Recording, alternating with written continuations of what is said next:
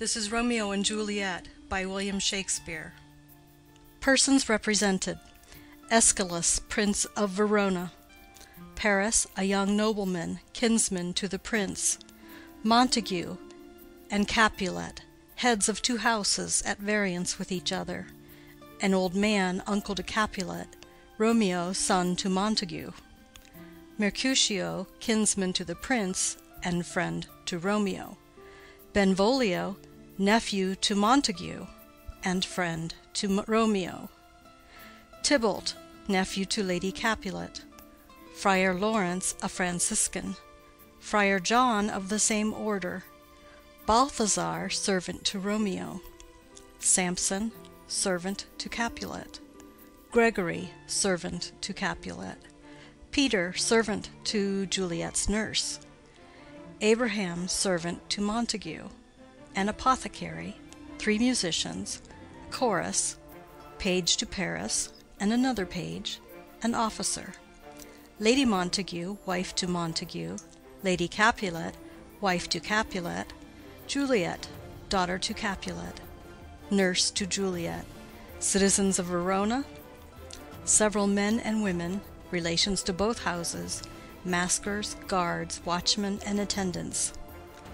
Scene, during the greater part of the play, in Verona, once in the fifth act at Mantua.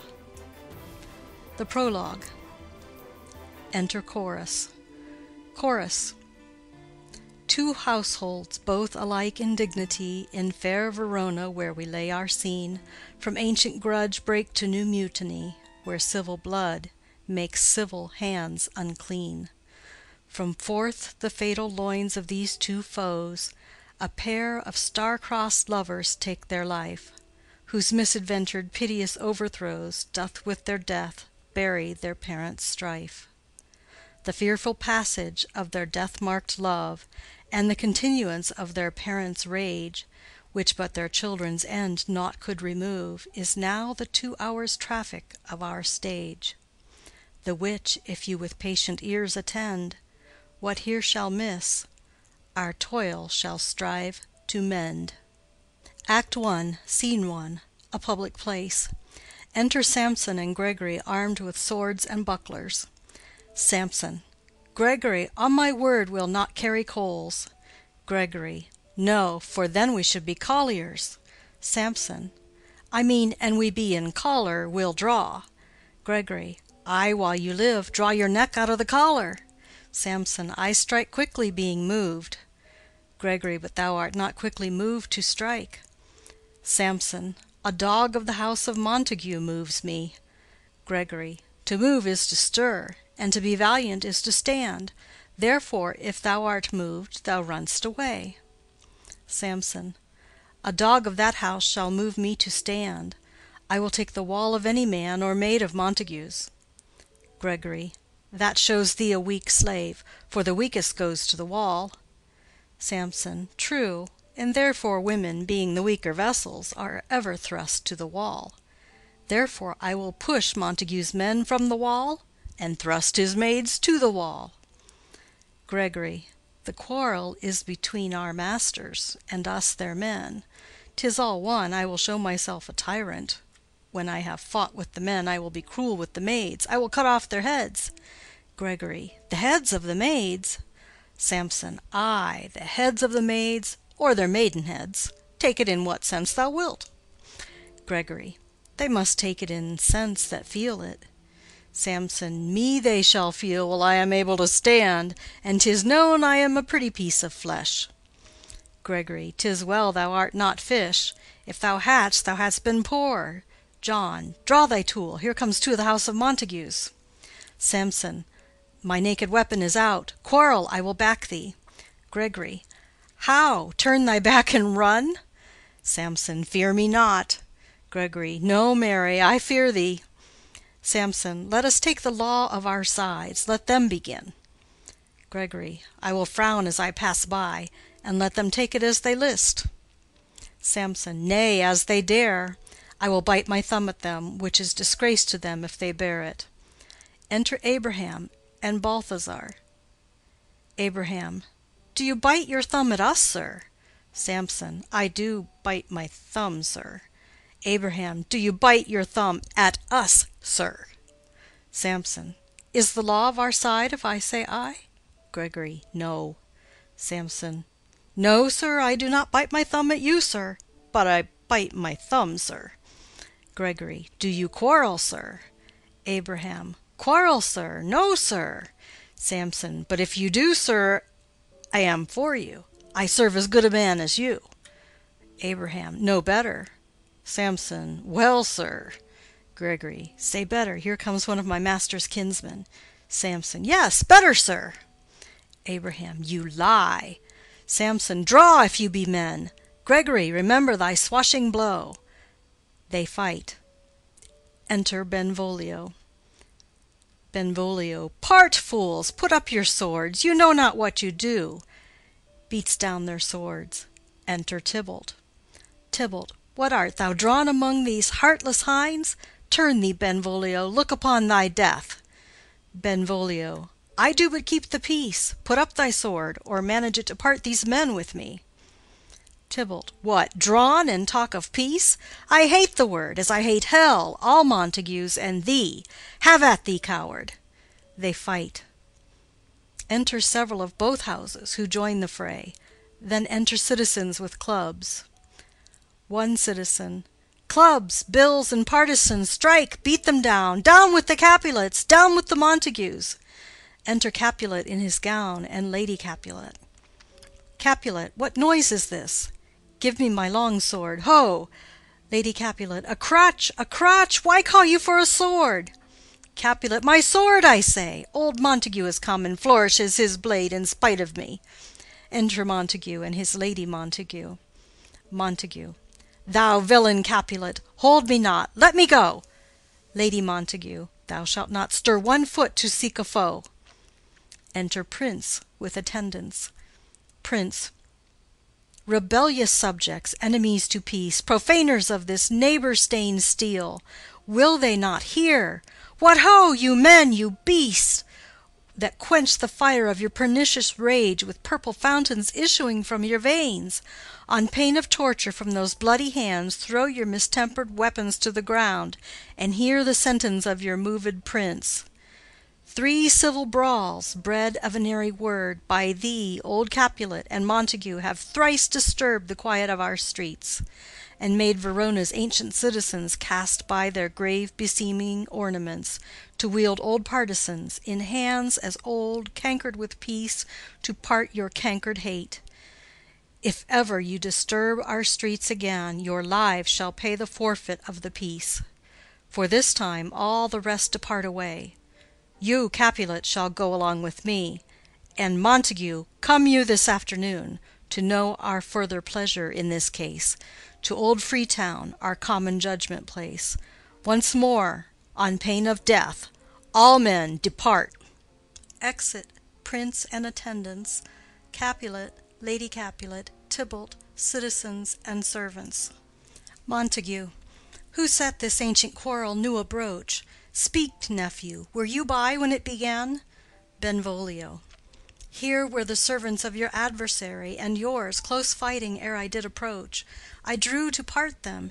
In the instant came the fiery Tybalt with his sword prepared, which as he breathed defiance to my ears he swung about his head and cut the winds, who, nothing hurt withal, hissed him in scorn.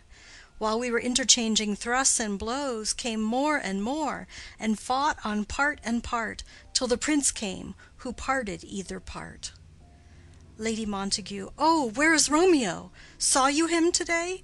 Right glad I am he was not at this fray. Benvolio.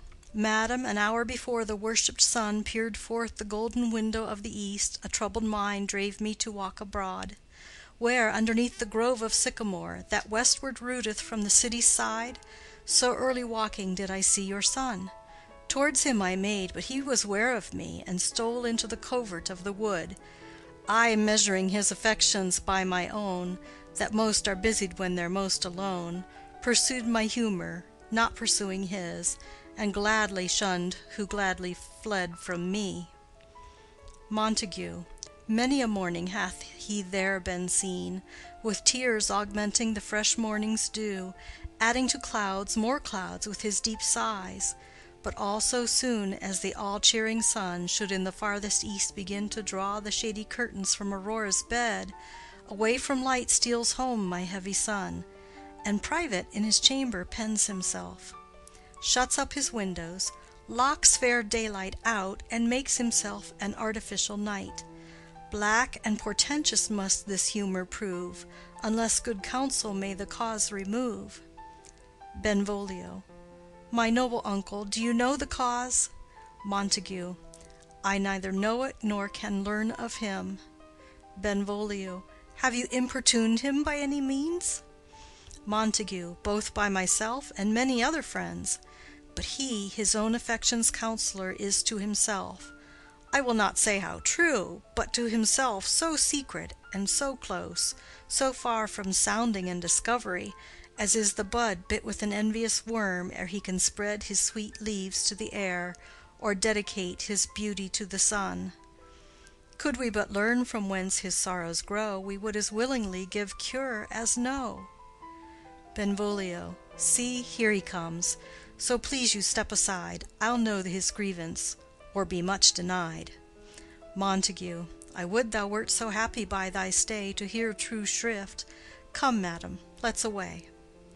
Exit Montague and Lady. Enter Romeo. Benvolio. Good morrow, cousin. Romeo. Is the day so young? Benvolio. But new struck 9. Romeo. Ay me, sad hours seem long. Was that my father that went hence so fast? Benvolio. It was. What sadness lengthens Romeo's hours? Romeo. Not having that which having makes them short. Benvolio. In love? Romeo. Out. Benvolio. Of love? Romeo. Out of her favor where I am in love. Benvolio. Alas, that love, so gentle in his view, should be so tyrannous and rough in proof. Romeo.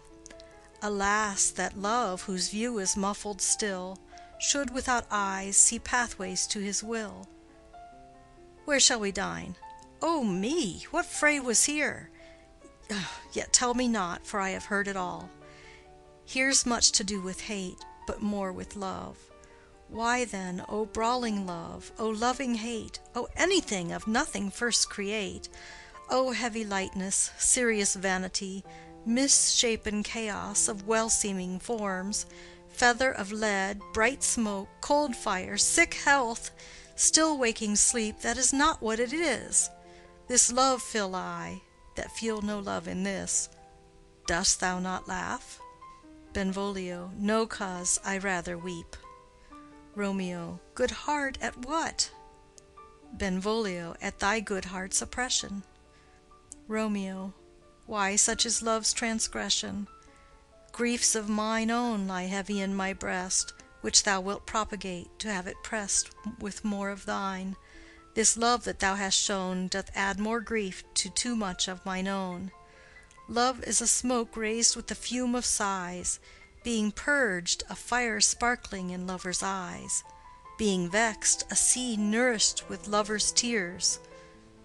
What is it else? A madness most discreet, a choking gall and a preserving sweet. Farewell, my coz. Going. Benvolio. Soft, I will go along, and if you leave me so, you do me wrong. Romeo. Tut, I have lost myself. I am not here. This is not Romeo, he's some other where. Benvolio. Tell me in sadness, who is that you love? Romeo. What, shall I groan and tell thee? Benvolio. Groan? Why, no, but sadly tell me who. Romeo. Bid a sick man in sadness make his will. Ah, word ill urged to one that is so ill. In sadness, cousin, I do love a woman. Benvolio. I aimed so near when I supposed you loved. Romeo. A right good markman, and she's fair I love. Benvolio, a right fair mark, fair coz, is soonest hit. Romeo. Well, in that hit you miss. She'll not be hit with Cupid's arrow. She hath Dian's wit, and in strong proof of chastity well armed, from love's weak childish bow she lives unharmed. She will not stay the siege of loving terms, nor bide the encounter of assailing eyes, nor ope her lap to saint seducing gold. Oh, she's rich in beauty, only poor that when she dies, with beauty dies her store. Benvolio. Then she hath sworn that she will still live chaste? Romeo. She hath, and in that sparing makes huge waste.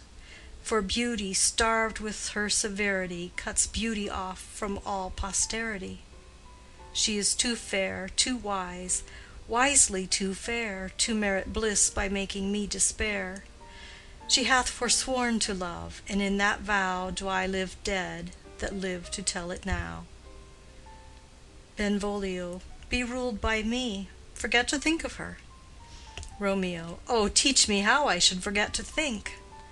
Benvolio. By giving liberty unto thine eyes. Examine other beauties. Romeo. 'Tis the way to call hers exquisite in question more. These happy masks that kiss fair ladies' brows, being black, puts us in mind they hide the fair. He that is struck and blind cannot forget the precious treasure of his eyesight lost. Show me a mistress that is passing fair. What doth her beauty serve but as a note where I may read who passed that passing fair? Farewell. Thou canst not teach me to forget. Benvolio. I'll pay that doctrine, or else die in debt. Exit.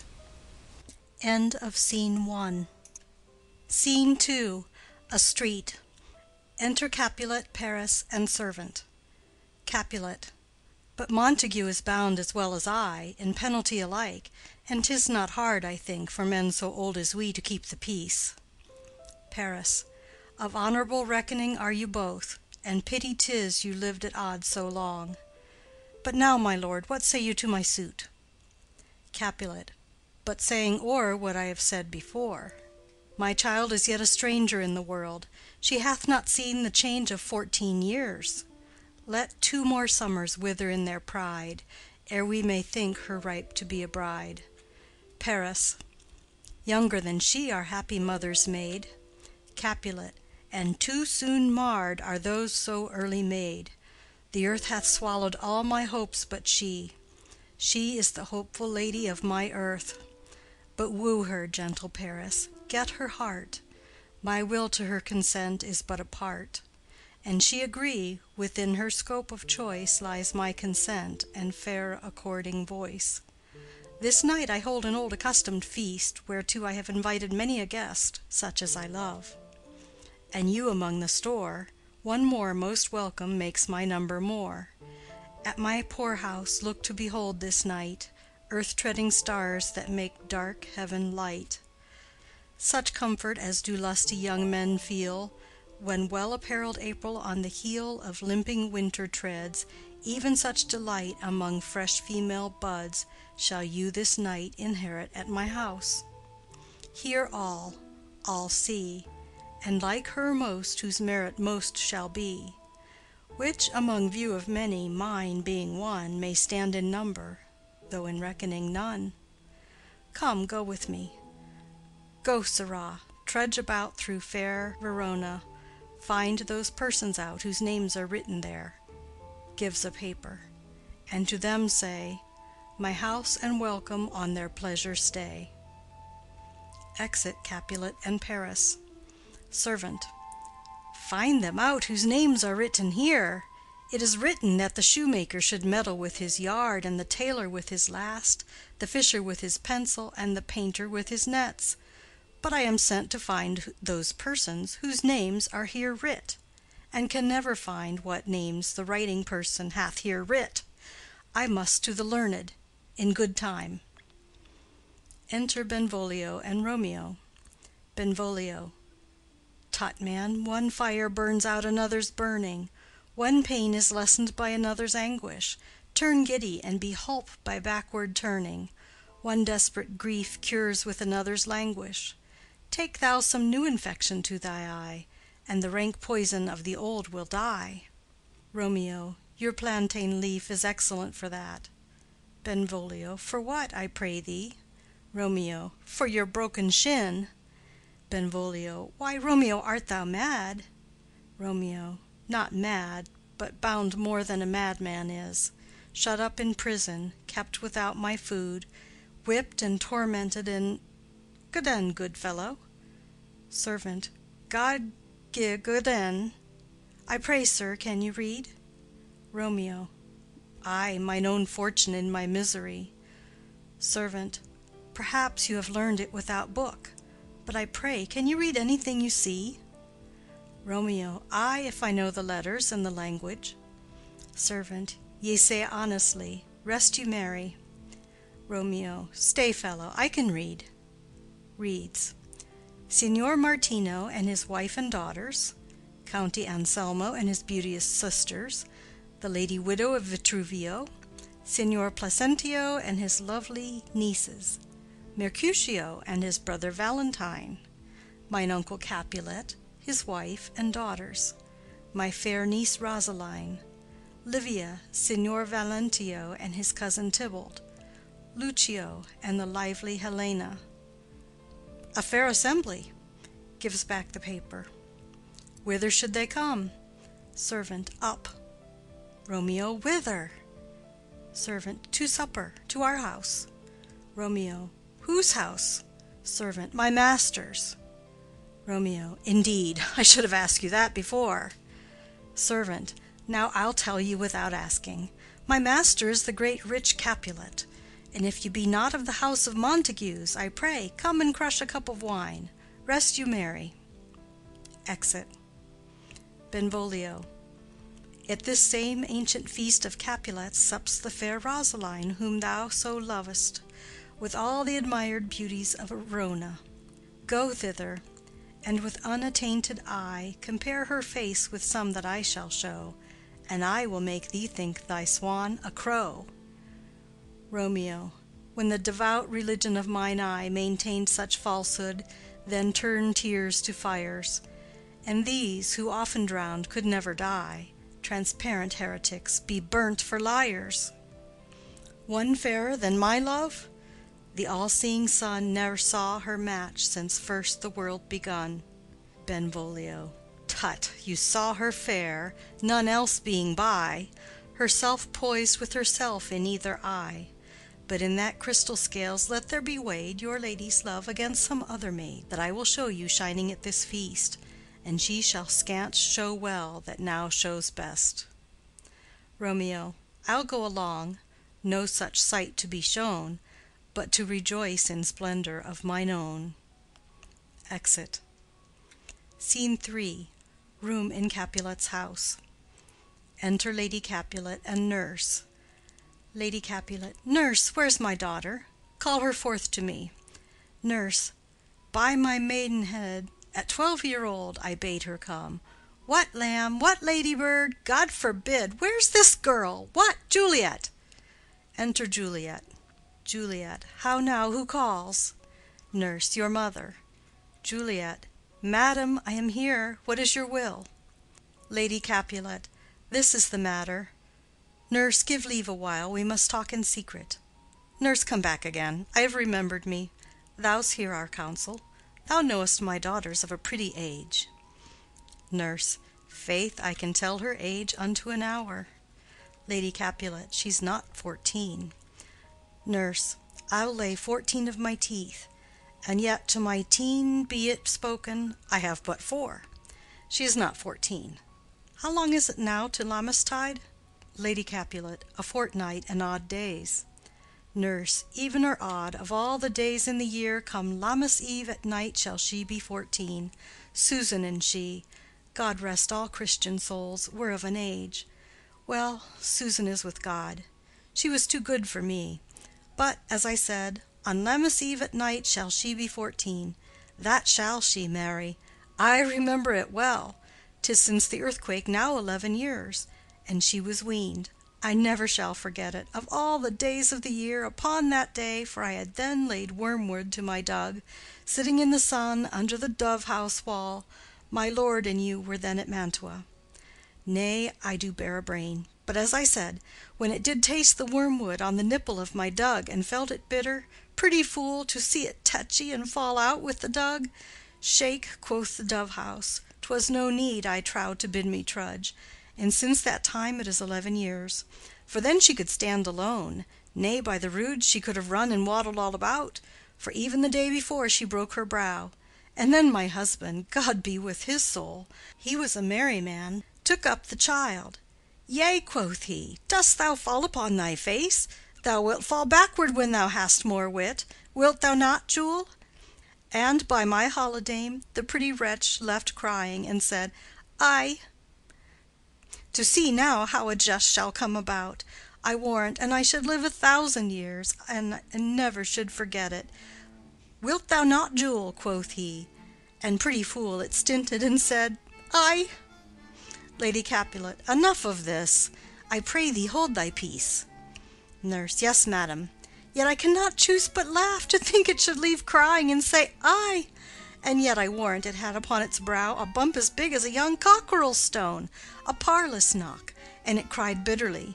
Yea, quoth my husband, fall'st upon thy face? Thou wilt fall backward when thou comest to age, wilt thou not, Jule? It stinted and said, Aye. Juliet. And stint thou too, I pray thee, nurse, say aye. Nurse. Peace, I have done. God mark thee to his grace. Thou wast the prettiest babe that e'er I nursed, and I might live to see thee married once, I have my wish.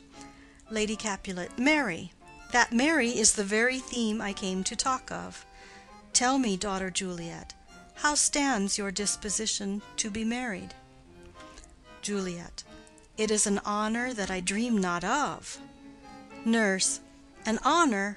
Were not I thine only nurse, I would say thou hadst sucked wisdom from thy teat. Lady Capulet. Well, think of marriage now. Younger than you, here in Verona, ladies of esteem are made already mothers. By my count, I was your mother much upon these years that you are now a maid. Thus then, in brief, the valiant Paris seeks you for his love.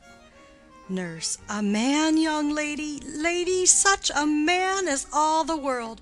Why, he's a man of wax. Lady Capulet. Verona's summer hath not such a flower. Nurse. Nay, he's a flower, in faith, a very flower. Lady Capulet. What say you? Can you love the gentleman? This night you shall behold him at our feast. Read o'er the volume of young Paris's face, and find delight writ there with beauty's pen. Examine every married lineament, and see how one another lends content.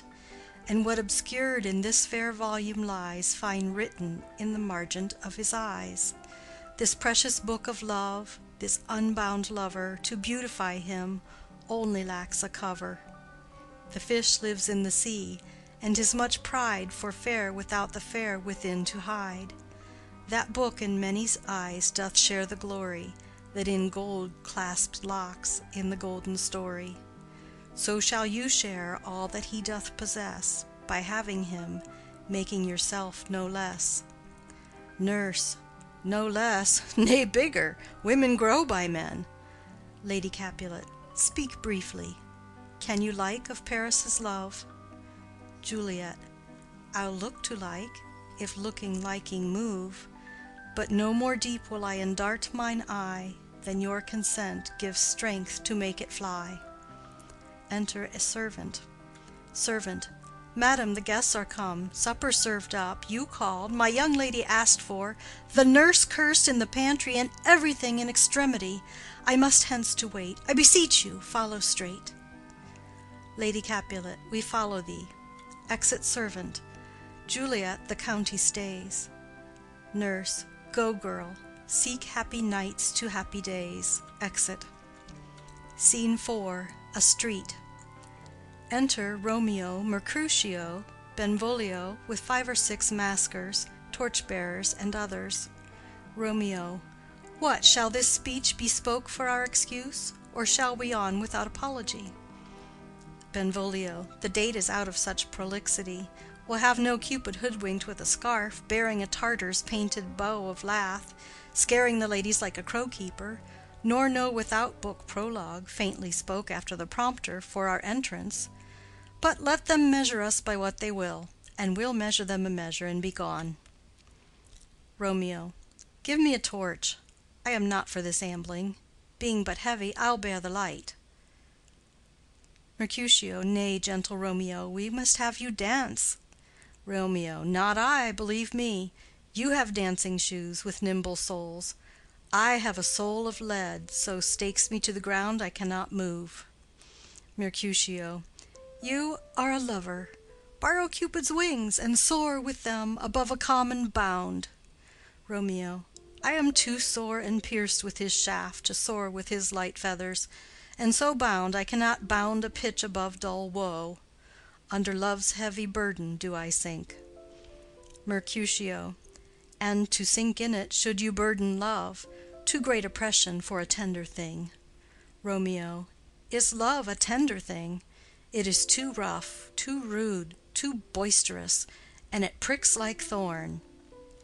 Mercutio. If love be rough with you, be rough with love. Prick love for pricking, and you beat love down.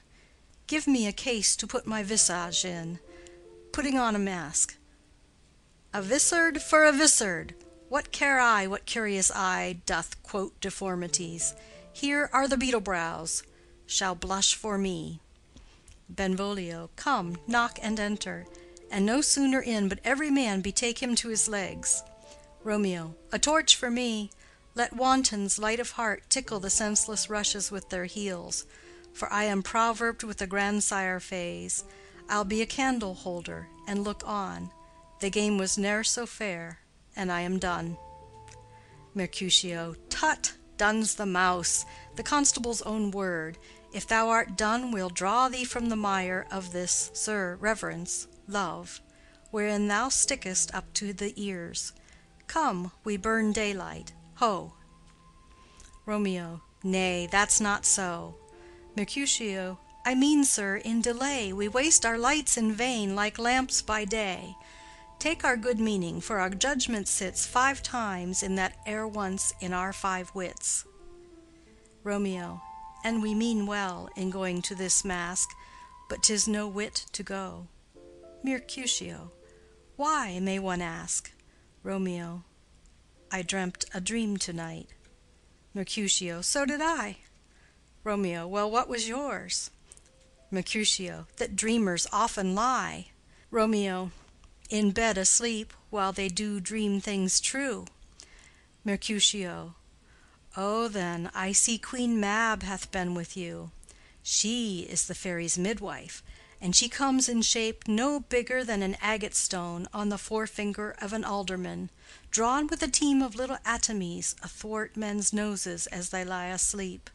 Her wagon spokes made of long spinners' legs, the cover of the wings of grasshoppers, the traces of the smallest spider's web, the collars of the moonshine's watery beams, her whip of cricket's bone, the lash of film, her wagoner a small gray-coated gnat, not half so big as a round little worm pricked from the lazy finger of a maid. Her chariot is an empty hazelnut, made by the joiner squirrel or old grub, time out of mind the fairies' coachmakers. And in this state she gallops night by night through lovers' brains, and then they dream of love. Or courtiers' knees that dream on courtesies straight, or lawyers' fingers who straight dream on fees, or ladies' lips who straight on kisses dream, which oft the angry Mab with blisters plagues, because their breaths with sweetmeats tainted are. Sometimes she gallops o'er a courtier's nose, and then dreams he of smelling out a suit. And sometimes comes she with a tithe-pig's tail, tickling a parson's nose as he lies asleep. Then dreams he of another benefice. Sometimes she driveth o'er a soldier's neck, and then dreams he of cutting foreign throats, of breaches, ambuscados, Spanish blades, of health's 5 fathom deep, and then anon drums in his ear, at which he starts and wakes, and being thus frightened swears a prayer or two, and sleeps again. This is that very Mab that plats the manes of horses in the night, and bakes the elf-locks in foul sluttish hairs, which once entangled much misfortune bodes. This is the hag, when maids lie on their backs, that presses them, and learns them first to bear, making them women of good carriage. This is she. Romeo. Peace, peace, Mercutio, peace. Thou talk'st of nothing. Mercutio. True, I talk of dreams, which are the children of an idle brain, begot of nothing but vain fantasy, which is as thin of substance as the air, and more inconstant than the wind, who woos even now the frozen bosom of the north, and being angered puffs away from thence, turning his face to the dew-dropping south. Benvolio. This wind you talk of blows us from ourselves. Supper is done, and we shall come too late. Romeo. I fear too early. For my mind misgives, some consequence, yet hanging in the stars, shall bitterly begin this fearful date with this night's revels, and expire the term of a despised life, closed in my breast by some vile forfeit of untimely death. But he that hath the steerage of my course, direct my sail. On, lusty gentlemen. Benvolio. Strike drum. Exit. End of Scene 4. Scene 5. A hall in Capulet's house. Musicians waiting. Enter servants. Servant 1. Where's Potpan that he helps not to take away? He shift a trencher, he scrape a trencher. Servant 2. When good manners shall lie all in 1 or 2 men's hands, and they unwashed too, 'tis a foul thing. Servant 1. Away with the joined stools, remove the court cupboard, look to the plate, good thou, save me a piece of marchpane, and as thou lovest me, let the porter let in Susan Grindstone and Nell, Antony and Potpan. Servant 2. Aye, boy, ready. Servant 1. You are looked for and called for, asked for and sought for in the great chamber. Servant 2. We cannot be here and there too. Cheerly, boys, be brisk a while, and the longer liver take all. They retire behind. Enter Capulet, etc., with the guests and maskers. Capulet. Welcome, gentlemen, ladies that have their toes unplagued with corns will have a bout with you. Aha, my mistresses, which of you all will now deny to dance? She that makes dainty, she, I'll swear, hath corns. Am I come near you now? Welcome, gentlemen. I have seen the day that I have worn a vissard, and could tell a whispering tale in a fair lady's ear, such as would please. 'Tis gone, 'tis gone, 'tis gone. You are welcome, gentlemen. Come, musicians, play. A hall, give room, and foot it, girls. Music plays, and they dance. More light, you knaves, and turn the tables up, and quench the fire, the room is grown too hot. Ah, sirrah, this unlooked-for sport comes well. Nay, sit, good cousin Capulet, for you and I are past our dancing days. How long is it now since last yourself and I were in a mask? Capulet. 2. By your lady, 30 years. Capulet. What, man, 'tis not so much, 'tis not so much. 'Tis since the nuptial of Lucentio. Come Pentecost as quickly as it will, some 25 years, and then we masked. Capulet. 2. 'Tis more, 'tis more. His son is elder, sir. His son is 30. Capulet. Will you tell me that? His son was but a ward 2 years ago. Romeo. What lady is that which doth enrich the hand of yonder knight? Servant. I know not, sir. Romeo. Oh, she doth teach the torches to burn bright. It seems she hangs upon the cheek of night like a rich jewel in an Ethiop's ear.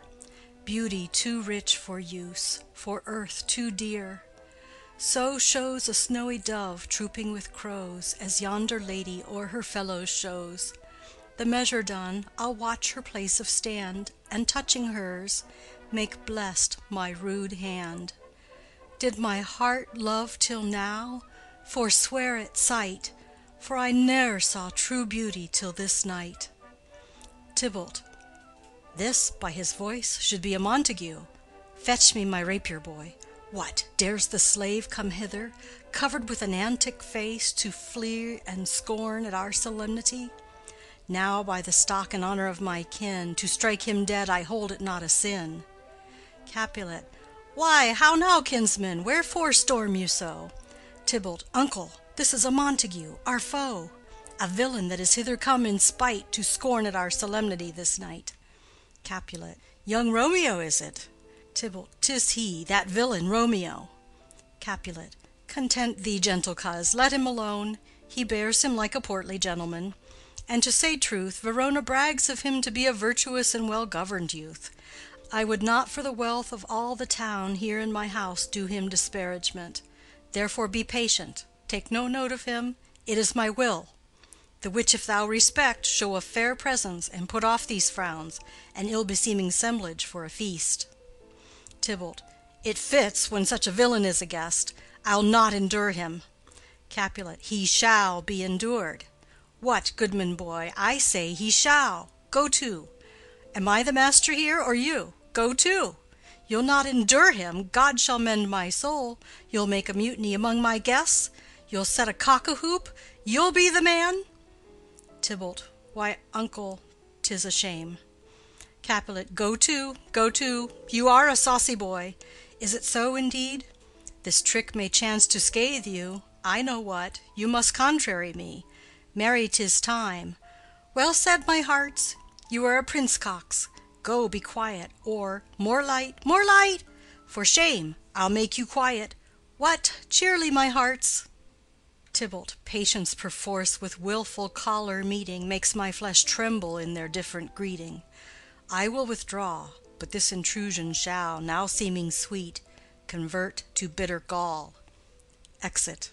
Romeo to Juliet.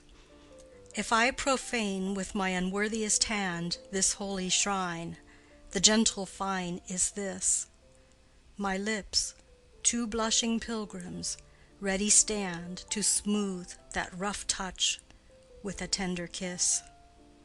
Juliet.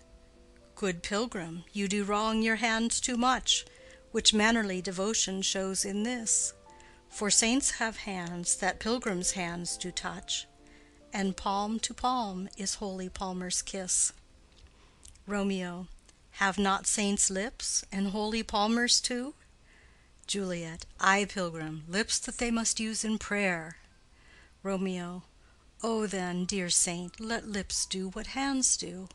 They pray, grant thou, lest faith turn to despair. Juliet. Saints do not move, though grant for prayer's sake. Romeo. Then move not, while my prayer's effect I take. Thus from my lips, by thine my sin is purged. Kisses her. Juliet. Then have my lips the sin that they have took.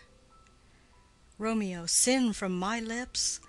O trespass sweetly urged, give me my sin again. Juliet. You kiss by the book. Nurse. Madam, your mother craves a word with you. Romeo. What is her mother? Nurse. Mary Bachelor, her mother is the lady of the house, and a good lady, and a wise and virtuous. I nursed her daughter that you talked withal. I tell you, he that can lay hold of her shall have the chinks. Romeo. Is she a Capulet?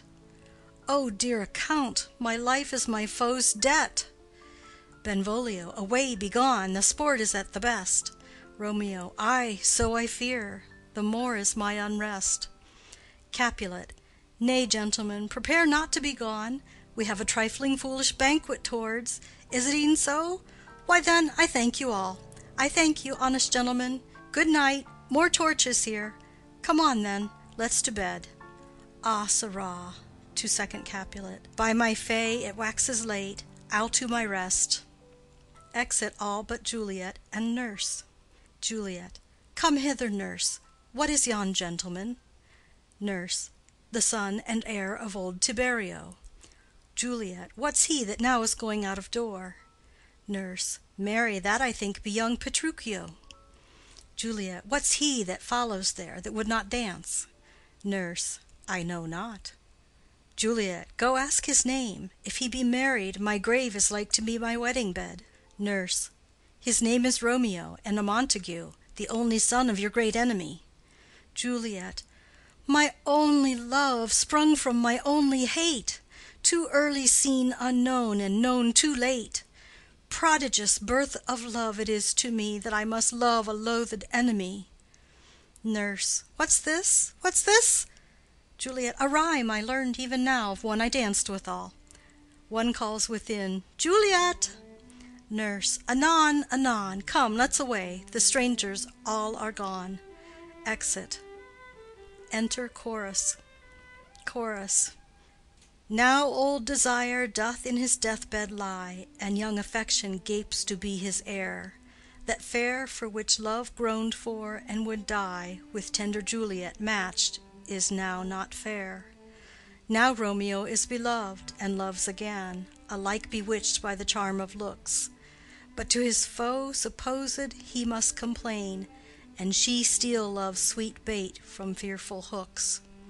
Being held a foe, he may not have access to breathe such vows as lovers used to swear. And she as much in love, her means much less to meet her new beloved anywhere. But passion lends them power, time means to meet, tempering extremities with extreme sweet. Exit. End of Scene 5. End of Act 1. Act 2, Scene 1. An open place adjoining Capulet's garden. Enter Romeo. Romeo. Can I go forward when my heart is here? Turn back, dull earth, and find thy centre out. He climbs the wall and leaps down within it. Enter Benvolio and Mercutio. Benvolio. Romeo, my cousin, Romeo. Mercutio. He is wise, and on my life hath stolen him home to bed. Benvolio. He ran this way, and leaped this orchard wall. Call, good Mercutio. Mercutio. Nay, I'll conjure too. Romeo, humors, madman, passion, lover. Appear thou in the likeness of a sigh, speak but one rhyme, and I am satisfied. Cry but ah me, pronounce but love and dove, speak to my gossip Venus one fair word, one nickname for her purblind son and heir. Young auburn Cupid, he that shot so trim, when King Cophetua loved the beggar maid. He heareth not, he stirreth not, he moveth not. The ape is dead, and I must conjure him.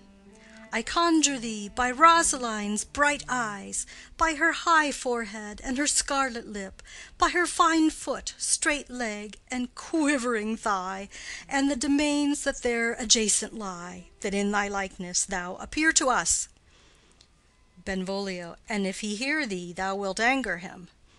Mercutio. This cannot anger him. 'Twould anger him to raise a spirit in his mistress's circle, of some strange nature, letting it there stand till she had laid it and conjured it down. That were some spite. My invocation is fair and honest, and in his mistress's name I conjure only but to raise him up. Benvolio. Come, he hath hid himself among these trees, to be consorted with the humorous night.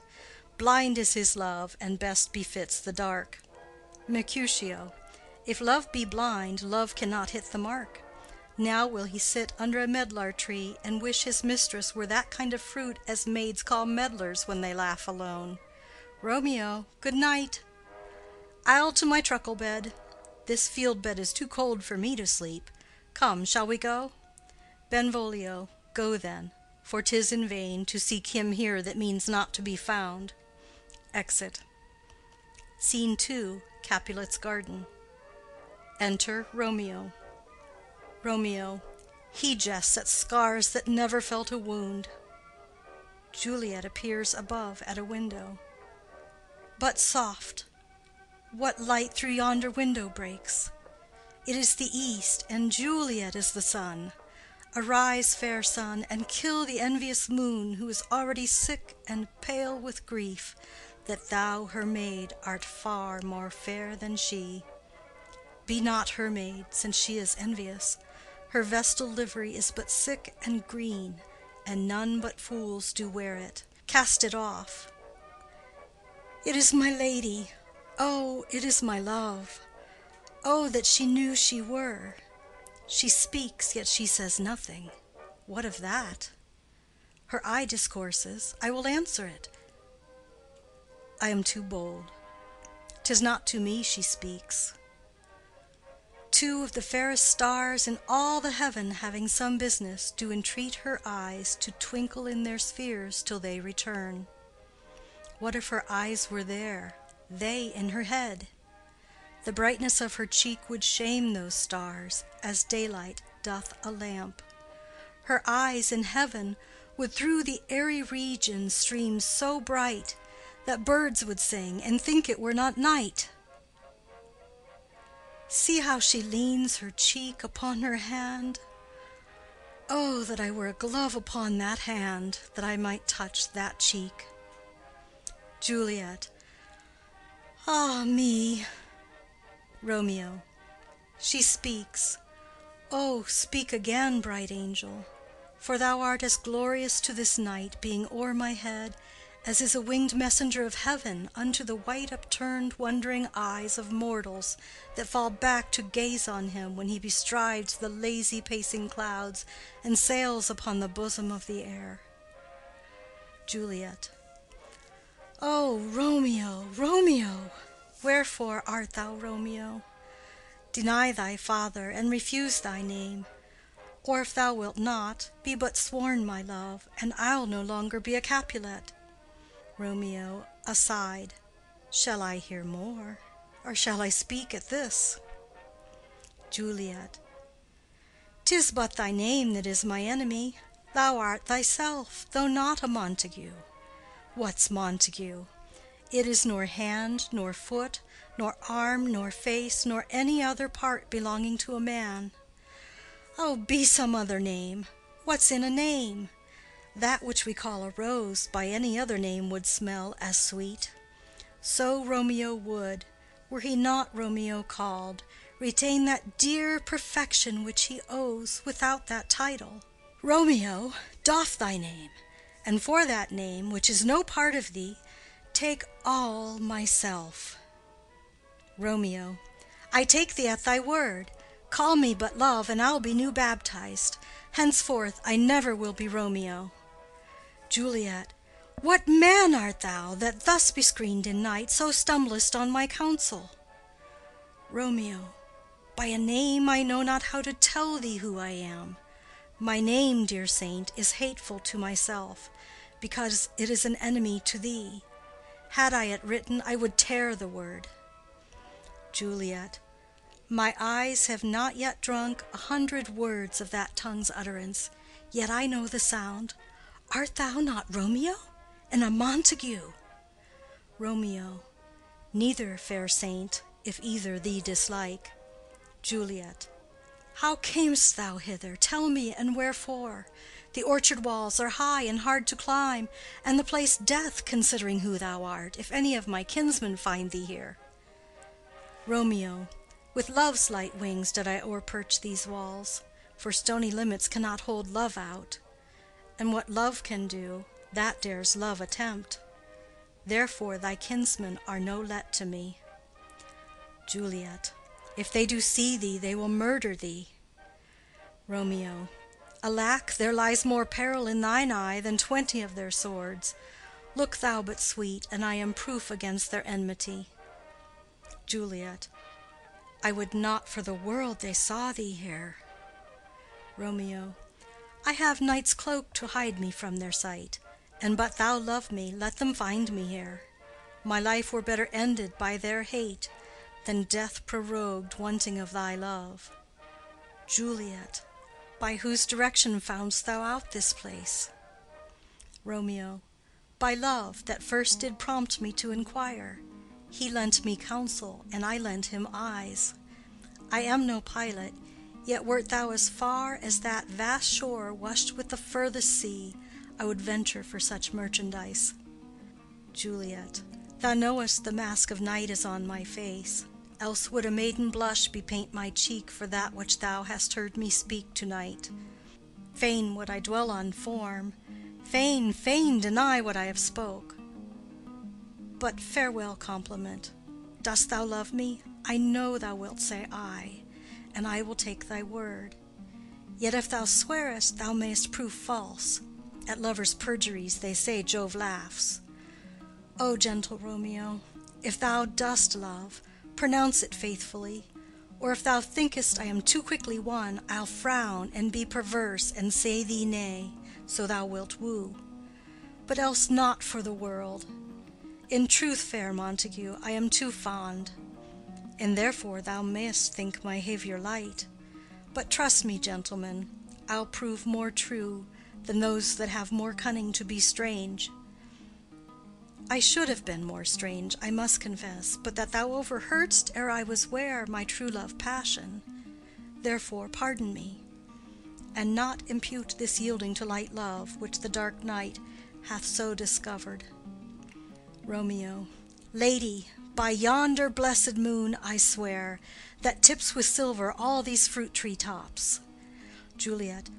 Oh, swear not by the moon, the inconstant moon, that monthly changes in her circled orb, lest that thy love prove likewise variable. Romeo. What shall I swear by? Juliet. Do not swear at all. Or if thou wilt, swear by thy gracious self, which is the god of my idolatry, and I'll believe thee. Romeo. If my heart's dear love. Juliet. Well, do not swear.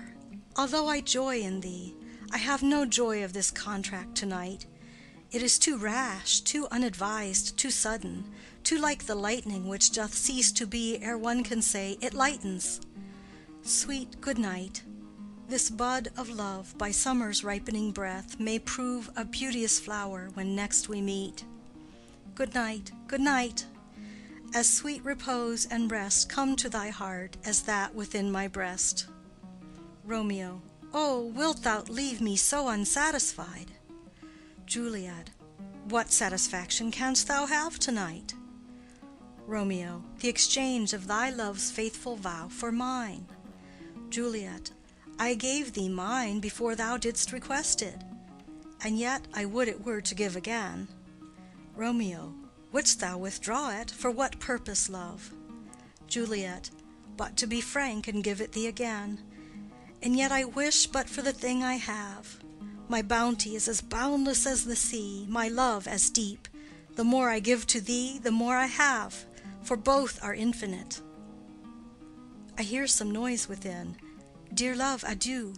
Nurse calls within. Juliet! Anon, good nurse. Sweet Montague, be true. Stay but a little. I will come again. Exit. Romeo. Oh, blessed, blessed night! I am afeard being in night, all this is but a dream, too flattering sweet to be substantial. Enter Juliet above. Juliet. 3 words, dear Romeo, and good night indeed. If that thy bent of love be honorable, thy purpose marriage, send me word to-morrow by one that I'll procure to come to thee, where and what time thou wilt perform the rite, and all my fortunes at thy foot I'll lay, and follow thee, my lord, throughout the world. Nurse within. Madam! Juliet. I come anon. But if thou meanest not well, I do beseech thee. Nurse within. Madam! Juliet. By and by I come. To cease thy suit and leave me to my grief, to-morrow I will send. Romeo. So thrive my soul. Juliet. 1,000 times good night. Exit. Romeo. 1,000 times the worse to want thy light. Love goes toward love as schoolboys from their books, but love from love toward school with heavy looks. Retiring slowly. Re-enter Juliet above. Juliet. Hist! Romeo! Hist! Oh, for a falconer's voice to lure this tassel gentle back again. Bondage is hoarse and may not speak aloud, else would I tear the cave where echo lies, and make her airy tongue more hoarse than mine with repetition of my Romeo's name. Romeo. It is my soul that calls upon my name. How silver sweet sound lovers' tongues by night, like softest music to attending ears. Juliet. Romeo! Romeo. My dear. Juliet. At what o'clock to-morrow shall I send to thee? Romeo. At the hour of 9. Juliet. I will not fail. 'Tis 20 years till then. I have forgot why I did call thee back. Romeo, let me stand here till thou remember it. Juliet, I shall forget to have thee still stand there, remembering how I love thy company. Romeo, and I'll still stay to have thee still forget, forgetting any other home but this. Juliet, 'tis almost morning. I would have thee gone, and yet no farther than a wanton's bird, that lets it hop a little from her hand, like a poor prisoner in his twisted gyves, and with a silk thread plucks it back again, so loving jealous of his liberty. Romeo, I would I were thy bird. Juliet, sweet, so would I, yet I should kill thee with much cherishing. Good night, good night. Parting is such sweet sorrow, that I shall say good night till it be morrow. Exit. Romeo, sleep dwell upon thine eyes, peace in thy breast. Would I were sleep and peace, so sweet to rest. Hence will I to my ghostly father's cell, his help to crave, and my dear hap to tell. Exit. End of Scene 2. Act 2, Scene 3. Friar Lawrence's cell. Enter Friar Lawrence with a basket. Friar. The gray-eyed morn smiles on the frowning night, checkering the eastern clouds with streaks of light, and flecked darkness like a drunkard reels from forth day's path and Titan's fiery wheels. Non ere the sun advance his burning eye, the day to cheer and night's dank dew to dry, I must fill up this osier cage of ours with baleful weeds and precious juiced flowers. The earth, that's nature's mother, is her tomb. What is her burying grave? That is her womb, and from her womb children of divers kind we sucking on her natural bosom find, many for the virtues excellent, none but for some, and yet all different. O mickle is the powerful grace that lies in plants, herbs, stones, and their true qualities. For naught so vile that on the earth doth live, but to the earth some special good doth give. Nor aught so good, but strained from that fair use, revolts from true birth, stumbling on abuse. Virtue itself turns vice, being misapplied, and vice sometimes by action dignified. Within the infant rind of this small flower poison hath residence, and medicine power. For this being smelt, with that part cheers each part, being tasted slays all senses with the heart. Two such opposed kings encamp them still, in man as well as herbs, grace and rude will. And where the worser is predominant, full soon the canker death eats up that plant. Enter Romeo. Romeo. Good morrow, father. Friar. Benedicite! What early tongue so sweet saluteth me? Young son, it argues a distempered head so soon to bid good morrow to thy bed. Care keeps his watch in every old man's eye, and where care lodges sleep will never lie. But where unbruised youth with unstuffed brain doth couch his limbs, there golden sleep doth reign. Therefore thy earliness doth me assure thou art uproused with some distemperature.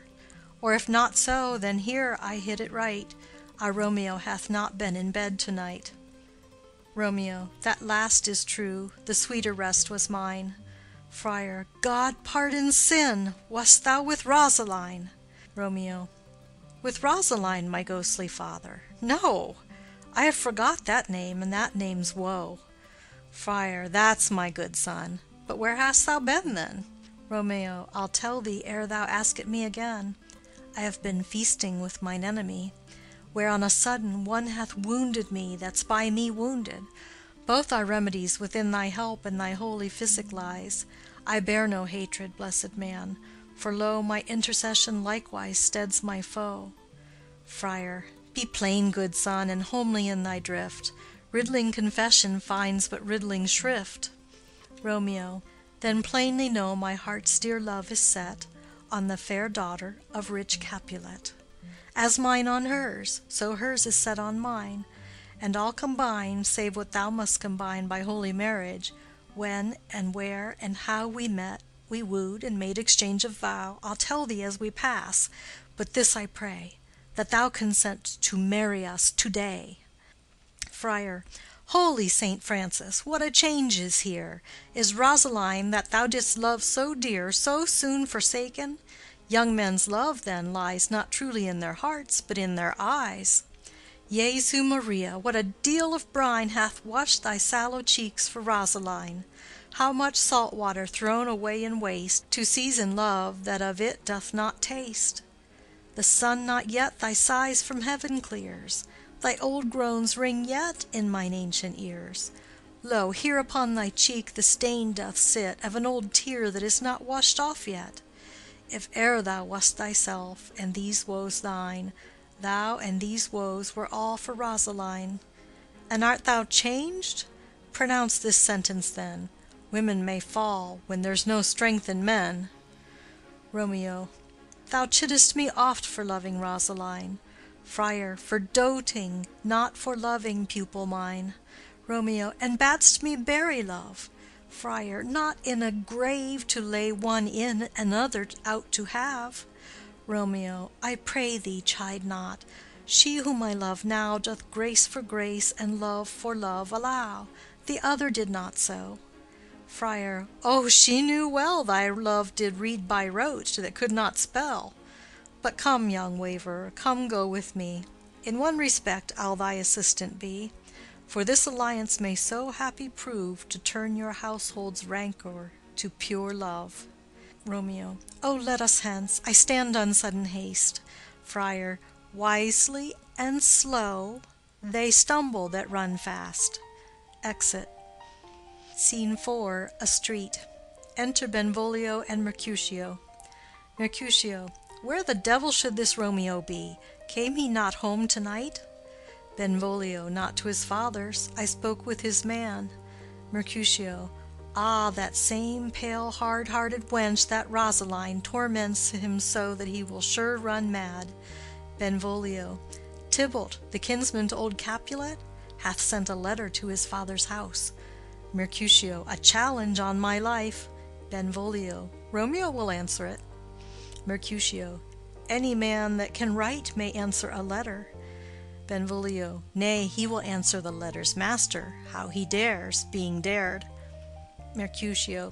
Alas, poor Romeo, he is already dead, stabbed with a white wench's black eye, shot through the ear with a love song, the very pin of his heart cleft with the blind bow boy's butt shaft. And is he a man to encounter Tybalt? Benvolio. Why, what is Tybalt? Mercutio. More than prince of cats, I can tell you. Oh, he's the courageous captain of compliments. He fights as you sing prick song, keeps time, distance, and proportion, rests me his minim, rest 1, 2, and a third in your bosom, the very butcher of a silk button, a duellist, a gentleman of the very first house, of the first and second cause. Ah, the immortal passado, the punto reverso, the hey. Benvolio. The what? Mercutio. The pox of such antic, lisping, affecting fantasticos, these new tuners of accents. By Jesu, a very good blade, a very tall man, a very good whore. Why, is not this a lamentable thing, grandsire, that we should be thus afflicted with these strange flies, these fashion-mongers, these pardon-the-mois, who stand so much on the new form that they cannot sit at ease on the old bench? Oh, their bonds, their bonds! Benvolio. Here comes Romeo, here comes Romeo. Mercutio. Without his roe, like a dried herring. O flesh, flesh, how art thou fishified! Now he is for the numbers that Petrarch flowed in. Laura to his lady was but a kitchen wench. Mary, she had a better love to berhyme her. Dido, a dowdy. Cleopatra, a gypsy. Helen, an hero. Hildings and harlots. Thisbe, a grey eye or so, but not to the purpose. Enter Romeo. Signor Romeo, bonjour. There's a French salutation to your French slop. You gave us the counterfeit fairly last night. Romeo. Good morrow to you both. What counterfeit did I give you? Mercutio. The slip, sir, the slip. Can you not conceive? Romeo. Pardon, good Mercutio, my business was great, and in such a case as mine a man may strain courtesy. Mercutio. That's as much as to say, such a case as yours constrains a man to bow in the hams. Romeo, meaning to curtsy. Mercutio. Thou hast most kindly hit it. Romeo. A most courteous exposition. Mercutio. Nay, I am the very pink of courtesy. Romeo. Pink for flower. Mercutio. Right. Romeo. Why then is my pump well flowered? Mercutio. Well said. Follow me this jest now till thou hast worn out thy pump, that when the single soul of it is worn, the jest may remain, after the wearing, soul singular. Romeo. O single-souled jest, solely singular for the singleness. Mercutio. Come between us, good Benvolio, my wits faint. Romeo. Swits and spurs, or I'll cry a match. Mercutio. Nay, if thy wits run the wild goose chase, I have done, for thou hast more of the wild goose in one of thy wits than I am sure I have in my whole 5. Was I with you there for the goose? Romeo. Thou wast never with me for anything when thou wast not there for the goose. Mercutio. I will bite thee by the ear for that jest. Romeo. Nay, good goose, bite not. Mercutio. Thy wit is a very bitter sweeting. It is a most sharp sauce. Romeo. And is it not, then, well served in to a sweet goose? Mercutio. Oh, here's a wit of Cheverel that stretches from an inch narrow to an ell broad. Romeo. I stretch it out for that word broad, which added to the goose proves thee far and wide a broad goose. Mercutio. Why, is not this better now than groaning for love? Now art thou sociable, now art thou Romeo, now art thou what thou art, by art as well as by nature. For this drivelling love is like a great natural that runs lolling up and down to hide his bauble in a hole. Benvolio. Stop there, stop there. Mercutio. Thou desirest me to stop in my tale against the hair. Benvolio. Thou wouldst else have made thy tale large. Mercutio. Oh, thou art deceived. I would have made it short, for I was come to the whole depth of my tale, and meant indeed to occupy the argument no longer. Romeo. Here's goodly gear. Enter Nurse and Peter. Mercutio. A sail, a sail, a sail. Benvolio. Two, a shirt and a smock. Nurse. Peter. Peter. Anon. Nurse. My fan, Peter. Mercutio. Good Peter, to hide her face, for her fan's the fairer face. Nurse. God ye good morrow, gentlemen. Mercutio. God ye good den, fair gentlewoman. Nurse. Is it good den? Mercutio. 'Tis no less, I tell ye, for the body hand of the dial is now upon the prick of noon. Nurse. Out upon you! What a man are you! Romeo. One gentlewoman that God hath made for himself to mar. Nurse. By my troth, it is well said. For himself to mar, quoth they. Gentlemen, can any of you tell me where I may find the young Romeo? Romeo. I can tell you, but young Romeo will be older when you have found him than he was when you sought him. I am the youngest of that name, for fault of a worse. Nurse. You say well? Mercutio. Yea, is the worst well? Very well took, in faith, wisely, wisely. Nurse. If you be he, sir, I desire some confidence with you. Benvolio. She will invite him to some supper. Mercutio. Abod, abod, abod, so ho. Romeo. What hast thou found? Mercutio. No hare, sir, unless a hare, sir, in a Lenten pie that is something stale and hoar ere it be spent. He sings. An old hare whore, is very good meat in Lent, but a hare that is whore is too much for a score when it whores ere it be spent. Romeo. Will you come to your father's? We'll to dinner thither. Romeo. I will follow you. Mercutio. Farewell, ancient lady, farewell. Lady, lady, lady. Exit Mercutio and Benvolio. Nurse. Marry, farewell. I pray you, sir, what saucy merchant was this that was so full of his ropery?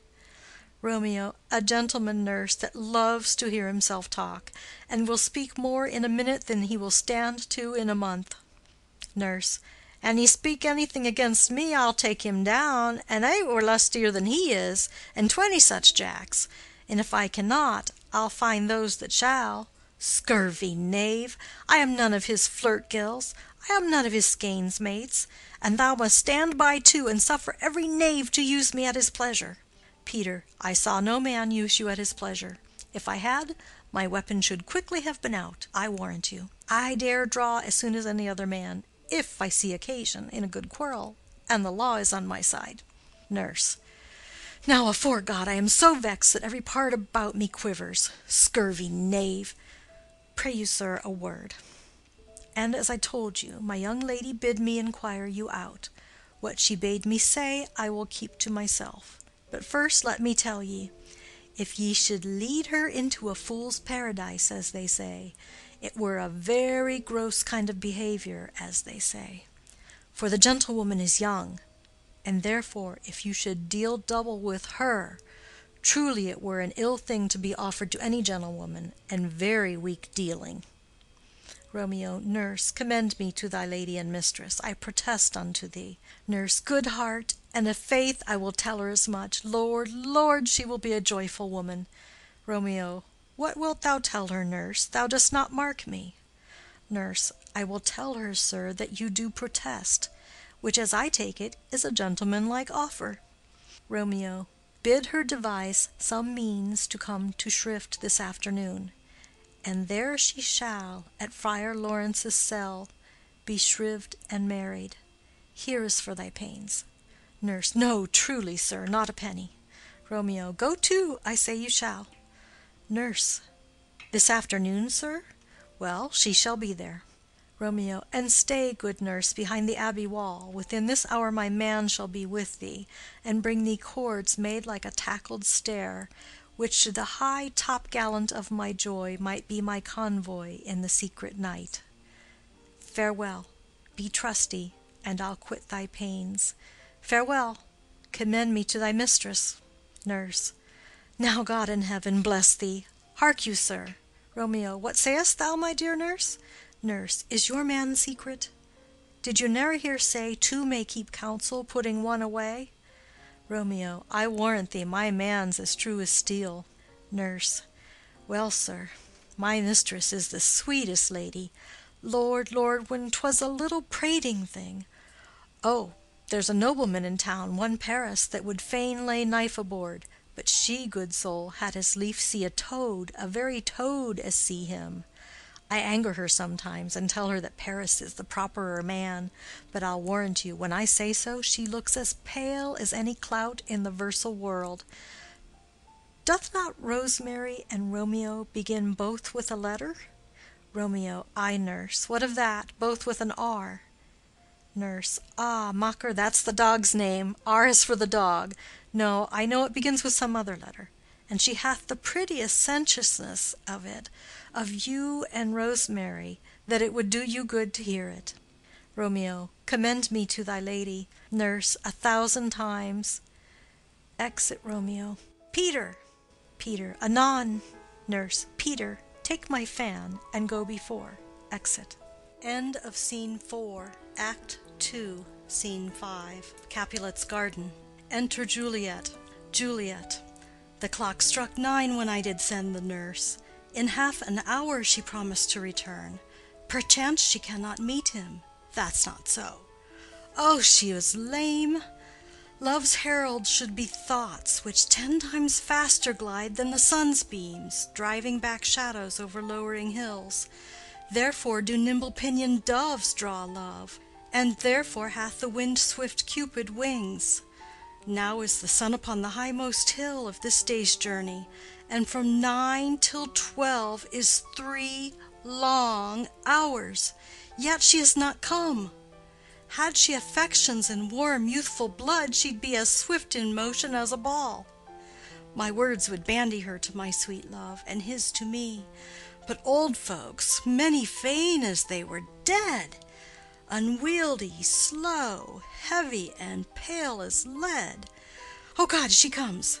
Enter nurse and Peter. Oh, honey nurse, what news? Hast thou met with him? Send thy man away. Nurse. Peter, stay at the gate. Exit Peter. Juliet. Now, good sweet nurse, O Lord, why lookest thou sad? Though news be sad, yet tell them merrily. If good, thou shamest the music of sweet news by playing it to me with so sour a face. Nurse. I am a-weary, give me leave a while. Fie, how my bones ache! What a jaunt have I had! Juliet, I would thou hadst my bones, and I thy news. Nay, come, I pray thee, speak. Good nurse, speak. Nurse. Jesu, what haste! Can you not stay a while? Do you not see that I am out of breath? Juliet. How art thou out of breath when thou hast breath to say to me that thou art out of breath? The excuse that thou dost make in this delay is longer than the tale thou dost excuse. Is thy news good or bad? Answer to that. Say either, and I'll stay the circumstance. Let me be satisfied. Is it good or bad? Nurse. Well, you have made a simple choice. You know not how to choose a man. Romeo, no, not he, though his face be better than any man's, yet his leg excels all men's, and for a hand and a foot and a body, though they be not to be talked on, yet they are past compare. He is not the flower of courtesy, but I'll warrant him as gentle as a lamb. Go thy ways, wench, serve God.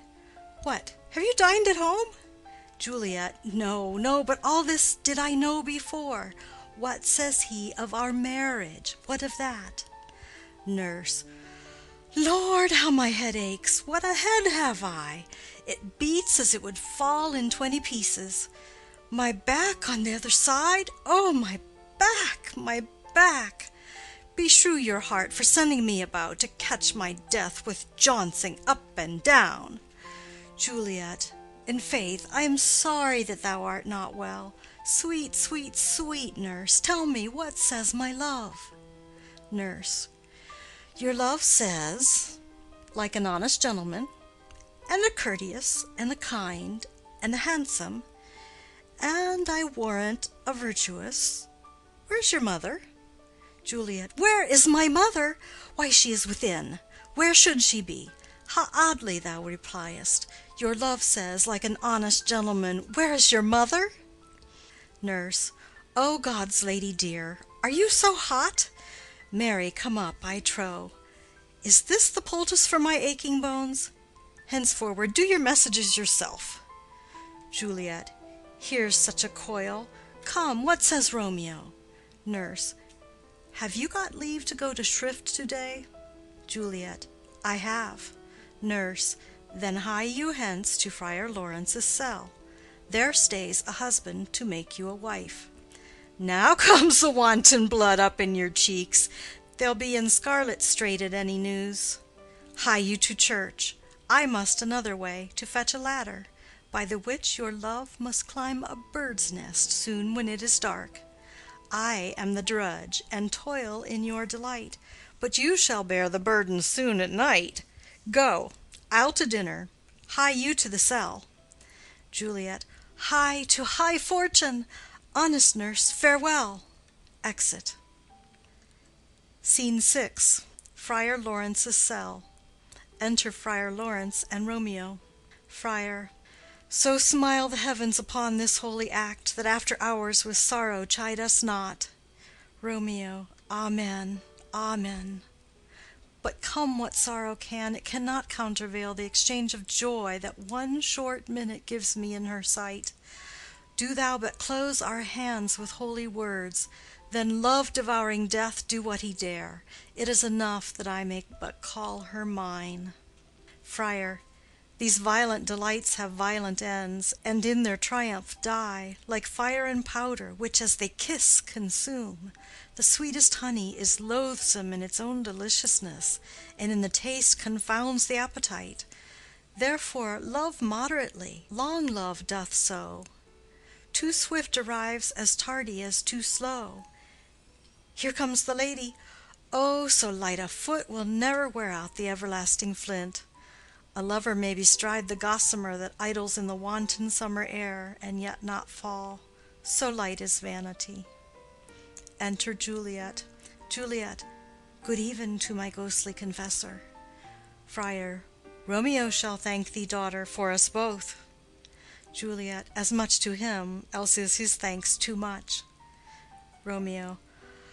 Oh, Juliet, if the measure of thy joy be heaped like mine, and that thy skill be more to blazon it, Then sweeten with thy breath this neighbor air, and let rich music's tongue unfold the imagined happiness that both receive in either by this dear encounter.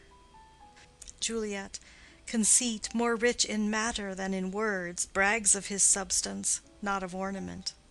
They are but beggars that can count their worth.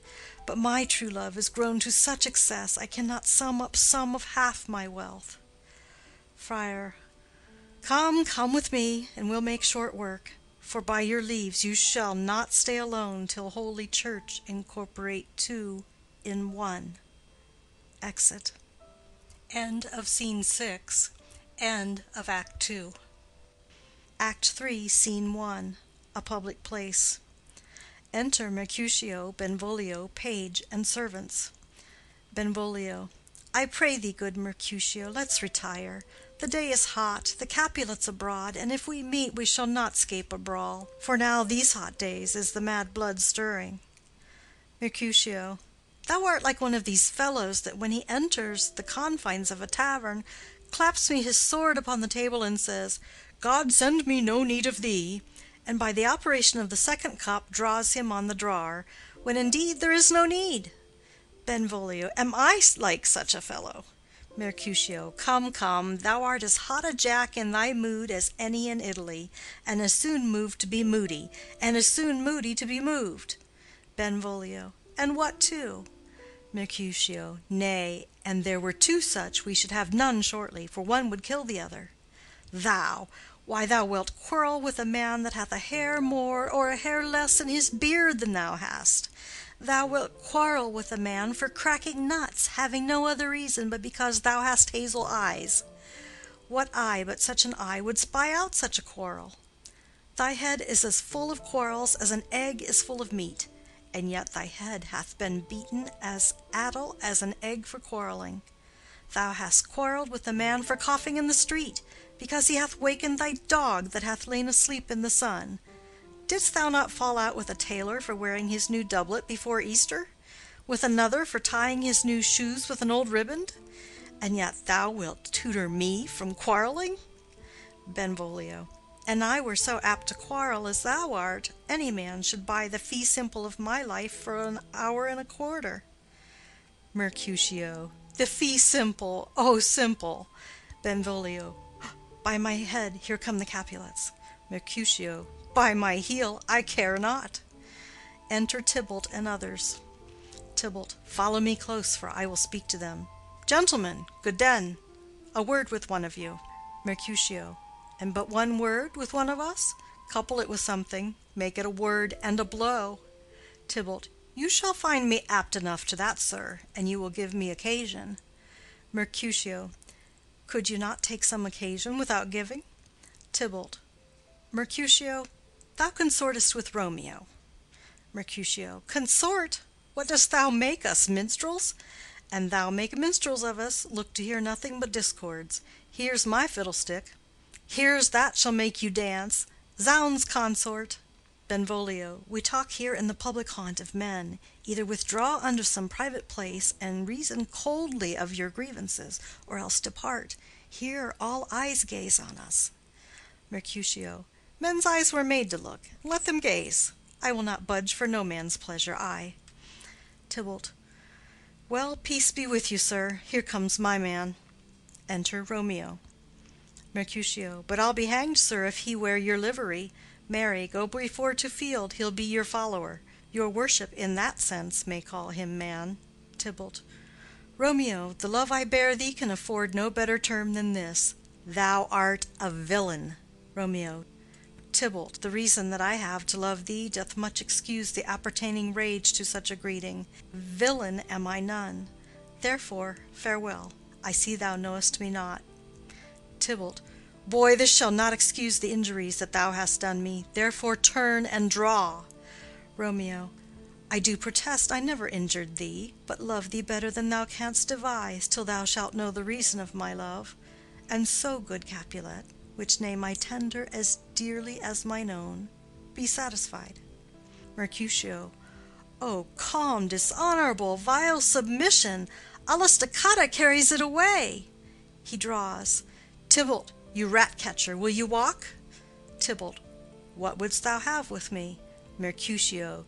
Good king of cats, nothing but one of your 9 lives, that I mean to make bold withal, and as you shall use me hereafter, dry beat the rest of the 8.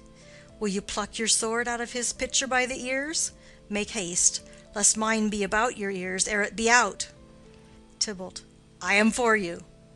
Drawing. Romeo. Gentle Mercutio, put thy rapier up. Mercutio. Come, sir, you are passado. They fight. Romeo. Draw, Benvolio, beat down their weapons.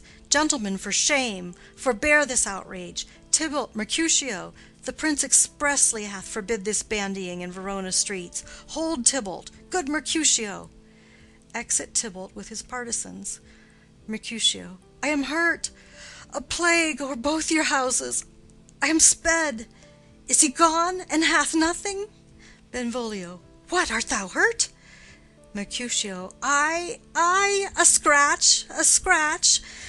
Marry, 'tis enough. Where is my page? Go, villain, fetch a surgeon. Exit page. Romeo. Courage, man, the hurt cannot be much.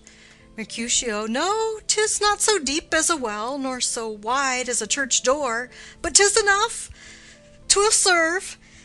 Ask for me to-morrow, and you shall find me a grave man. I am peppered, I warrant, for this world. A plague o'er both your houses. Zounds, a dog, a rat, a mouse, a cat, to scratch a man to death. A braggart, a rogue, a villain, that fights by the book of arithmetic. Why the devil came you between us? I was hurt under your arm. Romeo. I thought all for the best. Mercutio. Help me into some house, Benvolio, or I shall faint. A plague o'er both your houses. They have made worm's meat of me. I have it, and soundly too. Your houses. Exit Mercutio and Benvolio. Romeo. This gentleman, the prince's near ally, my very friend, hath got his mortal hurt in my behalf. My reputation stained with Tybalt's slander. Tybalt, that an hour hath been my kinsman. O sweet Juliet, thy beauty hath made me effeminate, and in my temper softened valor's steel. Re-enter Benvolio. Benvolio. O Romeo, Romeo, brave Mercutio's dead. That gallant spirit hath aspired the clouds, which too untimely here did scorn the earth. Romeo. This day's black fate on more days doth depend. This but begins the woe others must end. Benvolio. Here comes the furious Tybalt back again. Romeo. Alive in triumph, and Mercutio slain. Away to heaven, respective lenity, and fire-eyed fury be my conduct now. Re-enter Tybalt. Now, Tybalt, take the villain back again that late thou gavest me, for Mercutio's soul is but a little way above our heads, staying for thine to keep him company. Either thou, or I, or both must go with him. Tybalt. Thou wretched boy, that didst consort him here, shalt with him hence. Romeo. This shall determine that. They fight. Tybalt falls. Benvolio. Romeo, away, begone! The citizens are up, and Tybalt slain. Stand not amazed. The prince will doom thee death if thou art taken. Hence, begone, away! Romeo. Oh, I am fortune's fool. Benvolio. Why dost thou stay? Exit Romeo. Enter citizens, etc. Citizen 1. Which way ran he that killed Mercutio? Tybalt, that murderer, which way ran he? Benvolio. There lies that Tybalt. Citizen 1. Up, sir, go with me. I charge thee in the prince's name obey. Enter Prince, attended. Montague, Capulet, their wives, and others. Prince. Where are the vile beginners of this fray? Benvolio. O noble prince, I can discover all the unlucky manage of this fatal brawl. There lies the man slain by young Romeo, that slew thy kinsman, brave Mercutio. Lady Capulet. Tybalt, my cousin, O my brother's child! O prince, O husband, O the blood is spilled of my dear kinsman! Prince, as thou art true, for blood of ours shed blood of Montague. "O cousin, cousin!" Prince. Benvolio, who began this bloody fray? Benvolio. Tybalt, here slain, whom Romeo's hand did slay. Romeo, that spoke him fair, bid him bethink how nice the quarrel was, and urged withal your high displeasure. All this uttered with gentle breath, calm look, knees humbly bowed, could not take truce with the unruly spleen of Tybalt, deaf to peace, but that he tilts with piercing steel at bold Mercutio's breast, who, all as hot, turns deadly point to point, and with a martial scorn, with one hand beats cold death aside, and with the other sends it back to Tybalt, whose dexterity retorts it. Romeo, he cries aloud, "Hold, friends, friends, part!" And swifter than his tongue, his agile arm beats down their fatal points, and twixt them rushes, underneath whose arm an envious thrust from Tybalt hit the life of stout Mercutio. And then Tybalt fled, but by and by comes back to Romeo, who had but newly entertained revenge, and to it they go like lightning, for ere I could draw to part them was stout Tybalt slain, and as he fell did Romeo turn and fly. This is the truth, or let Benvolio die. Lady Capulet. He is a kinsman to the Montague. Affection makes him false. He speaks not true. Some 20 of them fought in this black strife, and all those 20 could but kill one life. I beg for justice, which thou, prince, must give. Romeo slew Tybalt. Romeo must not live. Prince. Romeo slew him. He slew Mercutio. Who now the price of his dear blood doth owe? Montague. Not Romeo, prince. He was Mercutio's friend. His fault concludes but what the law should end, the life of Tybalt. Prince. And for that offense immediately we do exile him hence. I have an interest in your hate's proceeding. My blood for your rude brawls doth lie a-bleeding.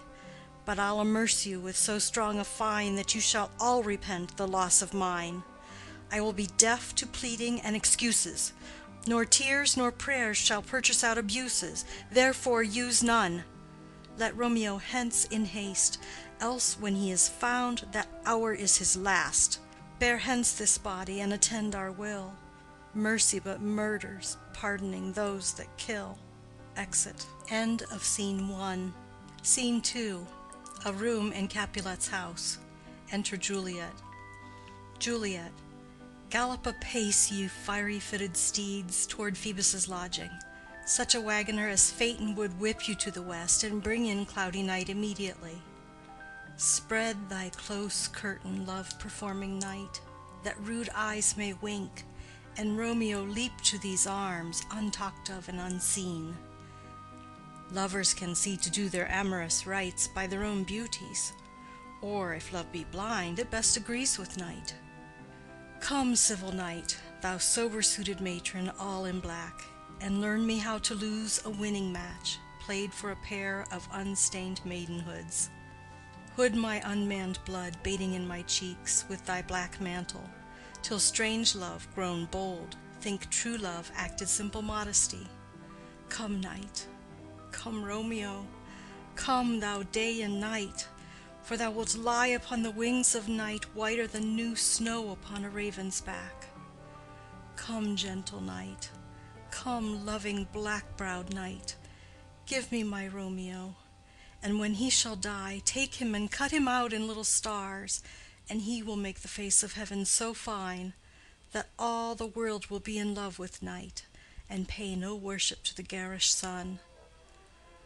Oh, I have bought the mansion of a love, but not possessed it, and though I am sold, not yet enjoyed. So tedious is this day as is the night before some festival to an impatient child that hath new robes, and may not wear them.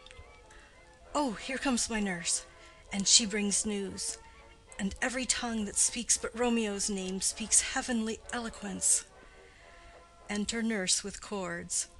Now, nurse, what news? What hast thou there? The cords that Romeo bid thee fetch? Nurse. Ay, the cords. Throws them down. Juliet. Ah me, what news? Why dost thou wring thy hands? Nurse. Ah, well a day! He's dead! He's dead! He's dead! We are undone, lady, we are undone. Alack the day! He's gone! He's killed! He's dead! Juliet. Can heaven be so envious? Nurse. Romeo can, though heaven cannot. Oh, Romeo, Romeo, who ever would have thought it? Romeo! Juliet, what devil art thou that dost torment me thus? This torture should be roared in dismal hell. Hath Romeo slain himself? Say thou but I, and that bare vowel I shall poison more than the death-darting eye of a cockatrice. I am not I, if there be such an eye, or those eyes shut that make the answer I. If he be slain, say I, or if not, no. Brief sounds determine of my weal or woe. Nurse.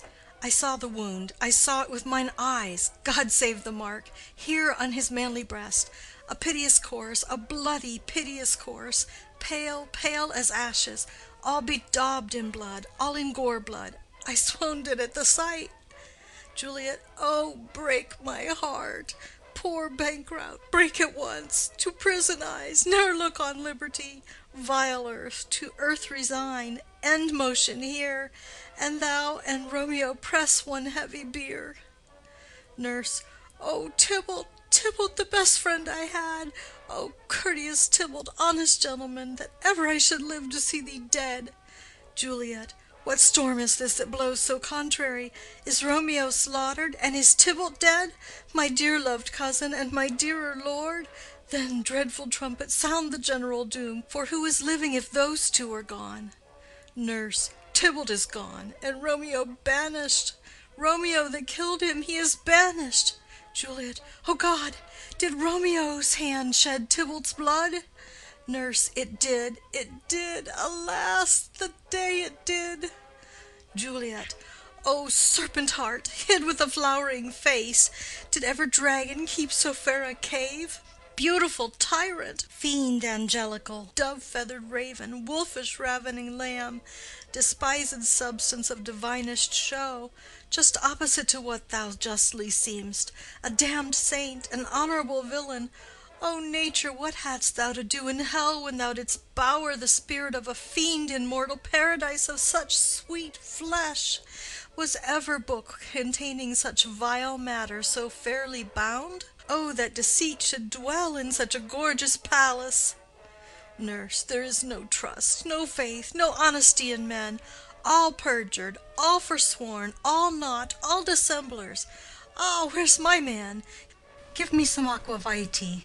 These griefs, these woes, these sorrows make me old. Shame come to Romeo. Juliet. Blistered be thy tongue for such a wish. He was not born to shame. Upon his brow shame is ashamed to sit, for 'tis a throne where honor may be crowned, sole monarch of the universal earth. Oh, what a beast was I to chide at him! Nurse. Will you speak well of him that killed your cousin? Juliet. Shall I speak ill of him that is my husband?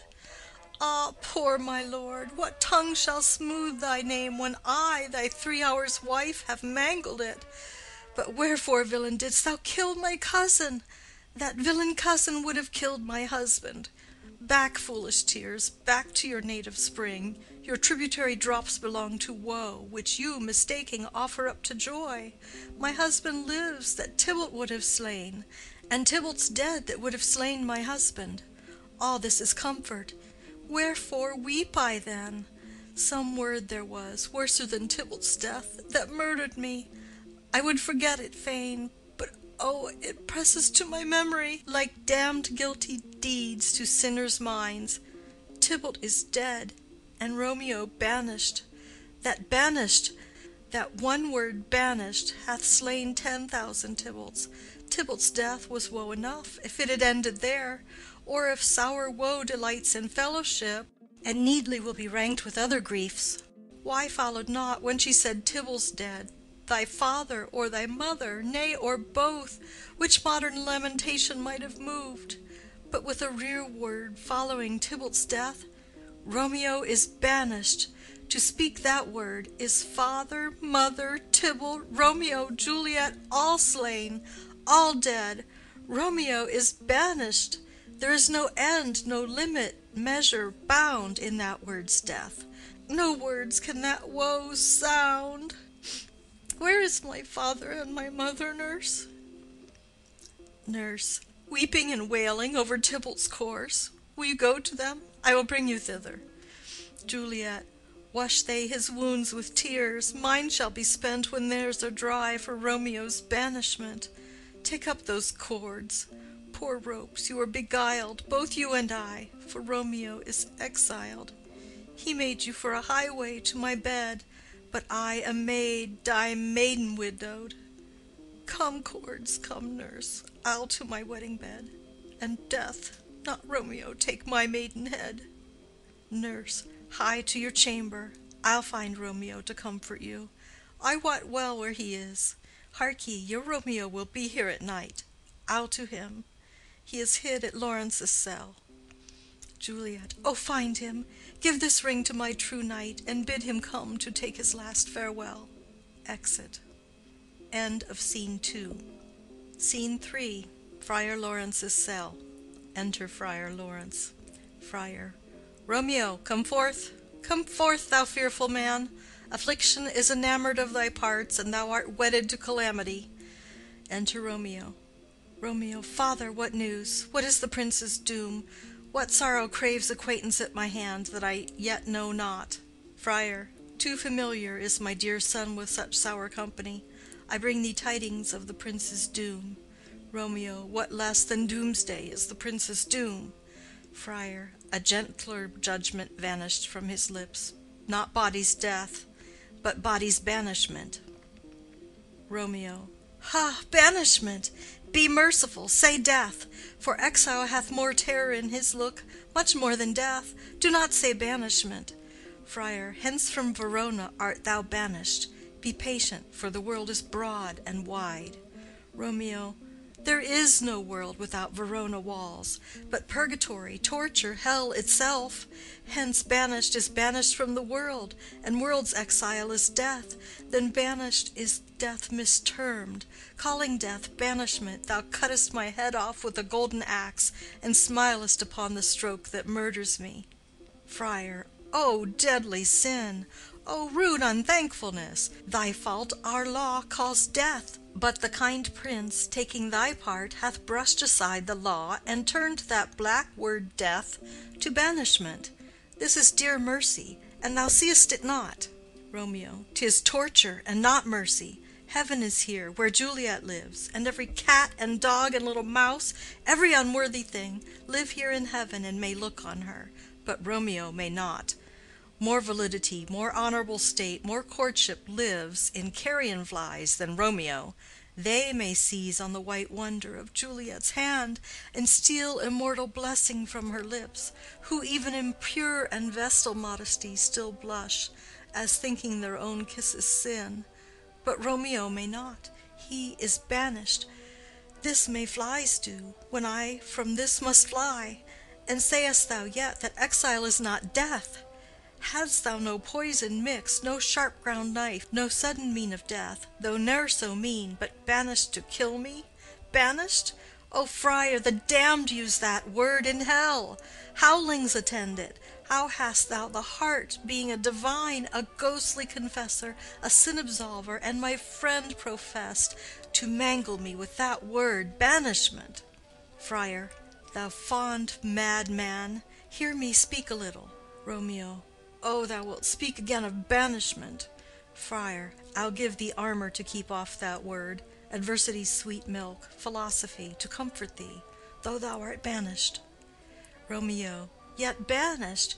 Hang up philosophy, unless philosophy can make a Juliet, displant a town, reverse a prince's doom. It helps not, it prevails not. Talk no more. Friar. Oh, then I see that madmen have no ears. Romeo. How should they, when that wise men have no eyes? Friar. Let me dispute of thee of thy estate. Romeo.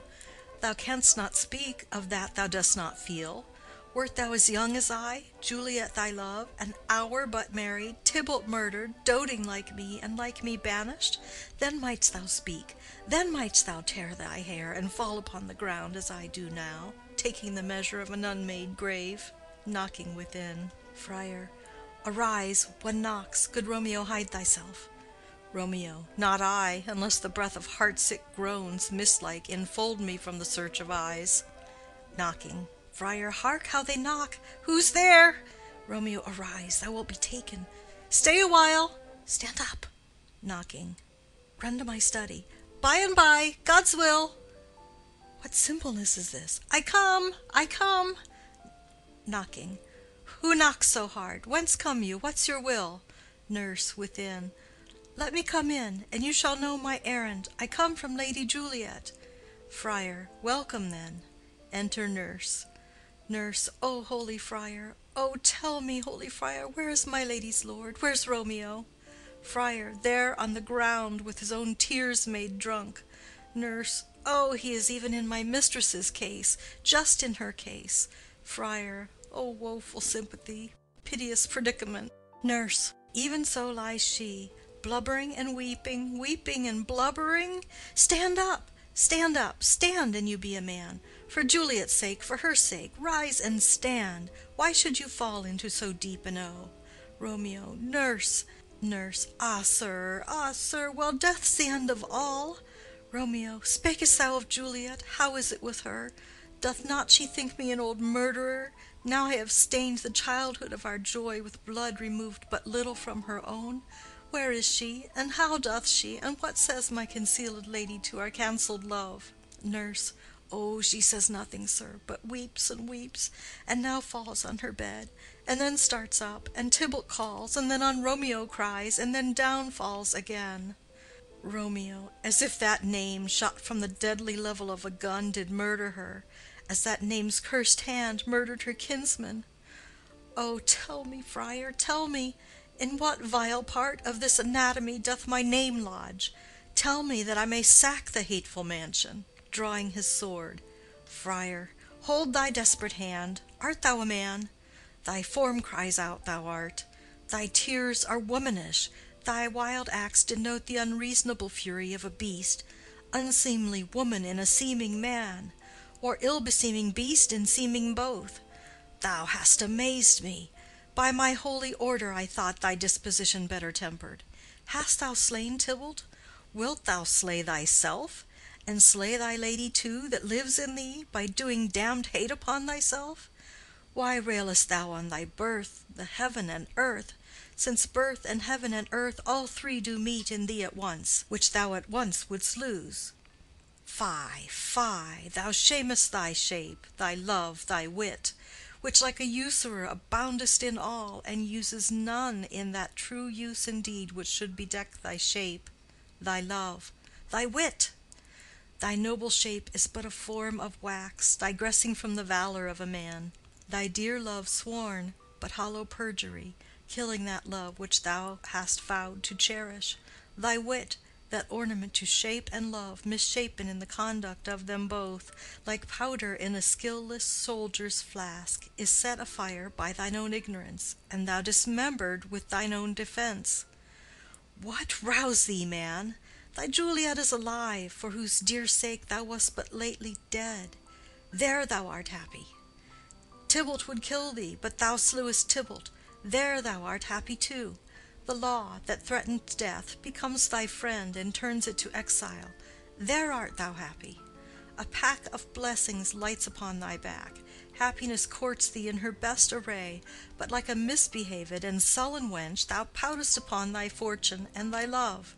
Take heed, for such die miserable. Go, get thee to thy love, as was decreed. Ascend her chamber hence, and comfort her. But look, thou stay not till the watch be set, for then thou canst not pass to Mantua, where thou shalt live till we can find a time to blaze your marriage, reconcile your friends, beg pardon of the prince, and call thee back with 20,000 times more joy than thou went'st forth in lamentation. Go before, nurse, commend me to thy lady, and bid her hasten all the house to bed, which heavy sorrow makes them apt unto. Romeo is coming. Nurse. O Lord, I could have stayed here all the night to hear good counsel. Oh, what learning is! My lord, I'll tell my lady you will come. Romeo. Do so, and bid my sweet prepare to chide. Nurse. Here, sir, a ring she bid me give you, sir. Hie you, make haste, for it grows very late. Exit. Romeo. How well my comfort is revived by this! Friar. Go hence, good night, and here stands all your state. Either be gone before the watch be set, or by the break of day disguised from hence, sojourn in Mantua. I'll find out your man, and he shall signify from time to time every good hap to you that chances here. Give me thy hand. 'Tis late. Farewell. Good night. Romeo. But that a joy past joy calls out on me, it were a grief so brief to part with thee. Farewell. Exit. End of Scene 3. Scene 4. A room in Capulet's house. Enter Capulet, Lady Capulet, and Paris. Capulet. Things have fallen out, sir, so unluckily that we have had no time to move our daughter. Look you, she loved her kinsman Tybalt dearly, and so did I. Well, we were born to die. 'Tis very late. She'll not come down to-night. I promise you, but for your company I would have been abed an hour ago. Paris. These times of woe afford no tune to woo. Madam, good night. Commend me to your daughter. Lady Capulet. I will, and know her mind early tomorrow. Tonight she's mewed up to her heaviness. Capulet. Sir Paris, I will make a desperate tender of my child's love. I think she will be ruled in all respects by me. Nay, more, I doubt it not. Wife, go you to her ere you go to bed. Acquaint her here of my son Paris's love, and bid her mark you me on Wednesday next. But soft, what day is this? Paris. Monday, my lord. Capulet. Monday. Ha! Well, Wednesday is too soon. Thursday let it be. A Thursday tell her. She shall be married to this noble earl. Will you be ready? Do you like this haste? We'll keep no great ado, a friend or two. For hark you, Tybalt being slain so late, it may be thought we held him carelessly, being our kinsman, if we revel much. Therefore we'll have some 6 friends, and there an end. But what say you to Thursday? Paris. My lord, I would that Thursday were tomorrow. Capulet. Well, get you gone. A Thursday be it then. Go you to Juliet ere you go to bed. Prepare her, wife, against this wedding day. Farewell, my lord. Light to my chamber, ho! Afore me, it is so very, very late that we may call it early by and by. Good night. Exit. Scene 5. An open gallery to Juliet's chamber overlooking the garden. Enter Romeo and Juliet. Juliet. Wilt thou be gone? It is not yet near day. It was the nightingale, and not the lark, that pierced the fearful hollow of thine ear. Nightly she sings on yon pomegranate tree. Believe me, love, it was the nightingale. Romeo. It was the lark, the herald of the morn, no nightingale. Look, love, what envious streaks do lace the severing clouds in yonder east. Night's candles are burnt out, and jocund day stands tiptoe on the misty mountain tops. I must be gone and live, or stay and die. Juliet. Yond light is not daylight, I know it I. It is some meteor that the sun exhales to be to thee this night a torch-bearer, and light thee on the way to Mantua. Therefore stay yet. Thou needest not to be gone. Romeo. Let me be taken, let me be put to death. I am content, so thou wilt have it so. I'll say yon gray is not the morning's eye, 'tis but the pale reflex of Cynthia's brow. Nor that is not the lark whose notes do beat the vaulty heaven so high above our heads. I have more care to stay than will to go. Come, death, and welcome. Juliet wills it so. How is it, my soul? Let's talk. It is not day. Juliet. It is, it is. Hie hence, be gone, away. It is the lark that sings so out of tune, straining the harsh discords and unpleasing sharps. Some say the lark makes sweet division. This doth not so, for she divideth us. Some say the lark and lo the toad change eyes. Oh, now I would they had changed voices too, since arm from arm that voice doth us affray, hunting thee hence with hunts up to the day. Oh, now be gone. More light and light it grows. Romeo. More light and light, more dark and dark our woes. Enter nurse. Nurse. Madam. Juliet. Nurse? Nurse, your lady mother is coming to your chamber. The day is broke. Be wary. Look about. Exit. Juliet. Then window, let day in, and let life out. Romeo. Farewell, farewell. One kiss, and I'll descend. Descends. Juliet. Art thou gone so? My lord, my love, my friend, I must hear from thee every day in the hour, for in a minute there are many days. Oh, by this count I shall be much in years ere I again behold my Romeo. Romeo. Farewell. I will omit no opportunity that may convey my greetings, love, to thee. Juliet. Oh, thinkest thou we shall ever meet again? Romeo. I doubt it not. And all these woes shall serve for sweet discourses in our time to come. Juliet. O God, I have an ill divining soul. Methinks I see thee, now thou art below, as one dead in the bottom of a tomb. Either my eyesight fails, or thou lookest pale. Romeo. And trust me, love, in my eye so do you. Dry sorrow drinks our blood. Adieu, adieu. Exit below. Juliet. O fortune, fortune! All men call thee fickle.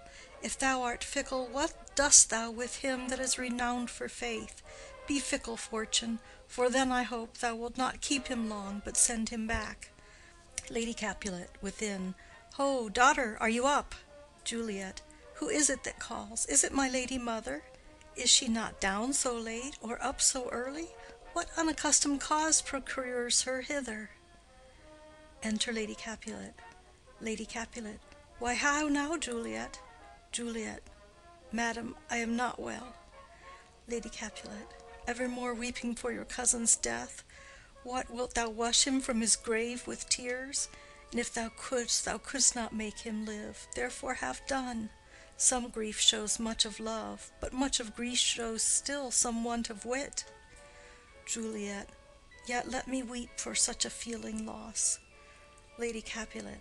So shall you feel the loss, but not the friend which you weep for. Juliet. Feeling so the loss, I cannot choose but ever weep the friend. Lady Capulet. Well, girl, thou weepest not so much for his death as that the villain lives which slaughtered him. Juliet. What villain, madam? Lady Capulet. That same villain Romeo. Juliet. Villain and he may be many miles asunder. God pardon him. I do with all my heart, and yet no man like he doth grieve my heart. Lady Capulet. That is because the traitor murderer lives. Juliet. Ay, madam, from the reach of these my hands. Would none but I might venge my cousin's death. Lady Capulet. We will have vengeance for it, fear thou not. Then weep no more. I'll send to one in Mantua, where that same banished runagate doth live, shall give him such an unaccustomed dram that he shall soon keep Tybalt company, and then I hope thou wilt be satisfied. Juliet. Indeed, I never shall be satisfied with Romeo till I behold him dead. Is my poor heart so for a kinsman vexed? Madam, if you could find out what a man to bear a poison, I would temper it, that Romeo should, upon receipt thereof, soon sleep in quiet. Oh, how my heart abhors to hear him named, and cannot come to him, to wreak the love I bore my cousin Tybalt upon his body that hath slaughtered him. Lady Capulet. Find thou the means, and I'll find such a man. But now I'll tell thee joyful tidings, girl. Juliet. And joy comes well in such a needy time. What are they, I beseech your ladyship? Lady Capulet. Well, well, thou hast a careful father, child. One who, to put thee from thy heaviness, hath sorted out a sudden day of joy, that thou expectest not, nor I looked not for. Juliet. Madam, in happy time, what day is that? Lady Capulet. Marry, my child, early next Thursday morn, the gallant young and noble gentleman, the County Paris, at St. Peter's Church, shall happily make thee there a joyful bride. Juliet. Now by St. Peter's Church, and Peter too, he shall not make me there a joyful bride. I wonder at this haste, that I must wed ere he that should be husband comes to woo. I pray you, tell my lord and father, madam, I will not marry yet, and when I do, I swear it shall be Romeo, whom you know I hate, rather than Paris. These are news indeed. Lady Capulet. Here comes your father. Tell him so yourself, and see how he will take it at your hands. Enter Capulet and nurse. Capulet. When the sun sets, the air doth drizzle dew, but for the sunset of my brother's son it rains downright. How now, a conduit girl? What, still in tears? Evermore showering? In one little body thou counterfeitest a bark, a sea, a wind, for still thy eyes, which I may call the sea, do ebb and flow with tears. The bark thy body is, sailing in this salt flood, the winds thy sighs, who raging with thy tears, and they with them, without a sudden calm will overset thy tempest-tossed body. How now, wife? Have you delivered to her our decree? Lady Capulet. Ay, sir, but she will none. She gives you thanks. I would the fool were married to her grave. Capulet. Soft! Take me with you, wife. How, will she none? Doth she not give us thanks? Is she not proud? Doth she not count her blessed, unworthy as she is, that we have wrought so worthy a gentleman to be her bridegroom? Juliet. Not proud you have, but thankful that you have. Proud can I never be of what I hate, but thankful even for hate that is meant love. Capulet. How now, chop logic, what is this? Proud, and I thank you not, and yet not proud? Mistress minion you, thank me no thankings, nor proud me no prouds, but fettle your fine joints against Thursday next to go with Paris to St. Peter's Church, or I will drag thee on a hurdle thither. Out, you green sickness carrion, out, you baggage, you tallow face. Lady Capulet. Fie, what are you, mad? Juliet. Good father, I beseech you on my knees, hear me with patience but to speak a word. Capulet. Hang thee, young baggage, disobedient wretch. I tell thee what, get thee to church on Thursday, or never after look me in the face. Speak not, reply not, do not answer me. My fingers itch. Wife, we scarce thought us blessed that God had lent us but this only child, and now I see this one is one too much, and that we have a curse in having her. Out on her, Hilding. Nurse. God in heaven bless her. You are to blame, my lord, to rate her so. Capulet. And why, my lady Wisdom? Hold your tongue. Good Prudence, smatter with your gossips. Go. Nurse. I speak no treason. Capulet. Oh, God ye good den. Nurse. May not one speak? Capulet. Peace, you mumbling fool. Utter your gravity or a gossip's bowl, for here we need it not. Lady Capulet. You are too hot. Capulet. God's bread, it makes me mad. Day, night, hour, time, tide, work, play, alone in company, still my care hath been to have her matched, and having now provided a gentleman of noble parentage, a fair domain, youthful and nobly trained, stuffed, as they say, with honorable parts, proportioned as one's heart would wish a man, and then to have a wretched puling fool, a whining mammet, in her fortune's tender, to answer, I'll not wed, I cannot love, I am too young, I pray you pardon me. But an you will not wed, I'll pardon you. Graze where you will, you shall not house with me. Look to it, think on it, I do not use to jest. Thursday is near. Lay hand on heart, advise. And you be mine, I'll give you to my friend. And you be not, hang, beg, starve, die in the streets, for by my soul, I'll ne'er acknowledge thee. For what is mine shall ne'er do thee good. Trust to it, bethink you, I'll not be forsworn. Exit. Juliet. Is there no pity sitting in the clouds that see into the bottom of my grief? O sweet my mother, cast me not away. Delay this marriage for a month, a week, or if you do not, make the bridal bed in that dim monument where Tybalt lies. Lady Capulet. Talk not to me, for I'll not speak a word. Do as thou wilt, for I have done with thee. Exit. Juliet.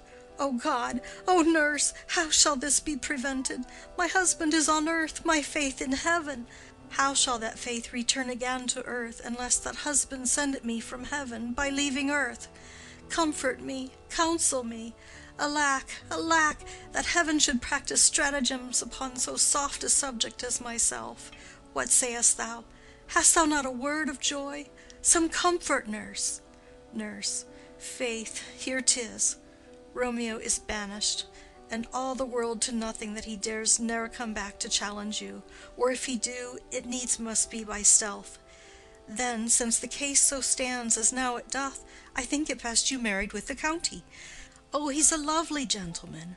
Romeo's a dish-clout to him. An eagle, madam, hath not so green, so quick, so fair an eye as Paris hath. Beshrew my very heart, I think you are happy in this second match, for it excels your first. Or if it did not, your first is dead, or 'twere as good he were, as living here, and you no use of him. Juliet. Speakest thou this from thy heart? Nurse. And from my soul too, or else beshrew them both. Juliet. Amen. Nurse. What? Juliet. Well, thou hast comforted me marvellous much.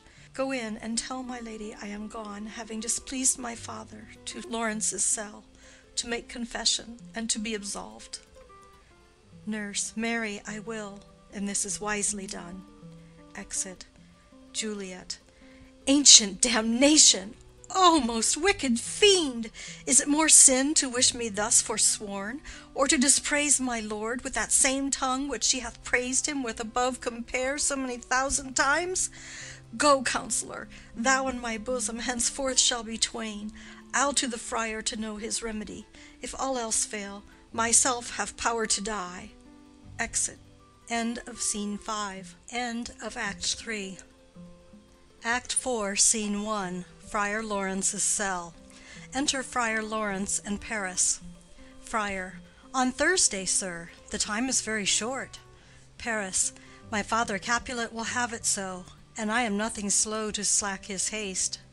Friar. You say you do not know the lady's mind. Uneven is the course. I like it not. Paris. Immoderately she weeps for Tybalt's death, and therefore have I little talked of love, for Venus smiles not in a house of tears. Now, sir, her father counts it dangerous that she do give her sorrow so much sway, and in his wisdom hastes our marriage, to stop the inundation of her tears, which, too much minded by herself alone, may be put from her by society. Now do you know the reason of this haste? Friar. Aside, I would I knew not why it should be slowed. Look, sir, here comes the lady toward my cell. Enter Juliet. Paris. Happily met, my lady and my wife. Juliet. That may be, sir, when I may be a wife. Paris. That may be, must be, love, on Thursday next. Juliet. What must be, shall be. Friar. That's a certain text. Paris. Come you to make confession to this father? Juliet. To answer that, I should confess to you. Paris. Do not deny to him that you love me. Juliet. I will confess to you that I love him. Paris. So will ye, I am sure, that you love me. Juliet. If I do so, it will be of more price, being spoke behind your back than to your face. Paris. Poor soul, thy face is much abused with tears. Juliet. The tears have got small victory by that, for it was bad enough before their spite. Paris. Thou wrong'st it more than tears with that report. Juliet. That is no slander, sir, which is a truth, and what I spake it to my face. Paris. Thy face is mine, and thou hast slandered it. Juliet. It may be so, for it is not mine own. Are you at leisure, holy father, now, or shall I come to you at evening mass? Friar. My leisure serves me, pensive daughter, now.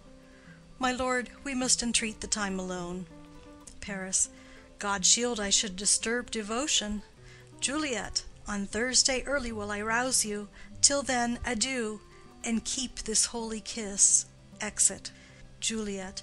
Oh, shut the door, and when thou hast done so, come weep with me, past hope, past cure, past help. Friar. Ah, Juliet, I already know thy grief. It strains me past the compass of my wits. I hear thou must, and nothing may prorogue it, on Thursday next be married to this county. Juliet. Tell me not, friar, that thou hearest of this, unless thou tell me how I may prevent it. If in thy wisdom thou canst give no help, do thou but call my resolution wise, and with this knife I'll help it presently. God joined my heart and Romeo's, thou our hands, and ere this hand by thee to Romeo's sealed shall be the label to another deed, or my true heart with treacherous revolt turn to another, this shall slay them both. Therefore, out of thy long experienced time, give me some present counsel, or behold, twixt my extremes and me this bloody knife shall play the empire, arbitrating that which the commission of thy years and art could to no issue of true honor bring. Be not so long to speak. I long to die, if what thou speakest speak not of remedy. Friar. Hold, daughter, I do spy a kind of hope. which craves as desperate an execution as that is desperate which we would prevent. If, rather than to marry County Paris, thou hast the strength of will to slay thyself, then it is likely thou wilt undertake a thing like death, to chide away this shame, that cops with death himself to scape from it. And if thou darest, I'll give thee remedy. Juliet.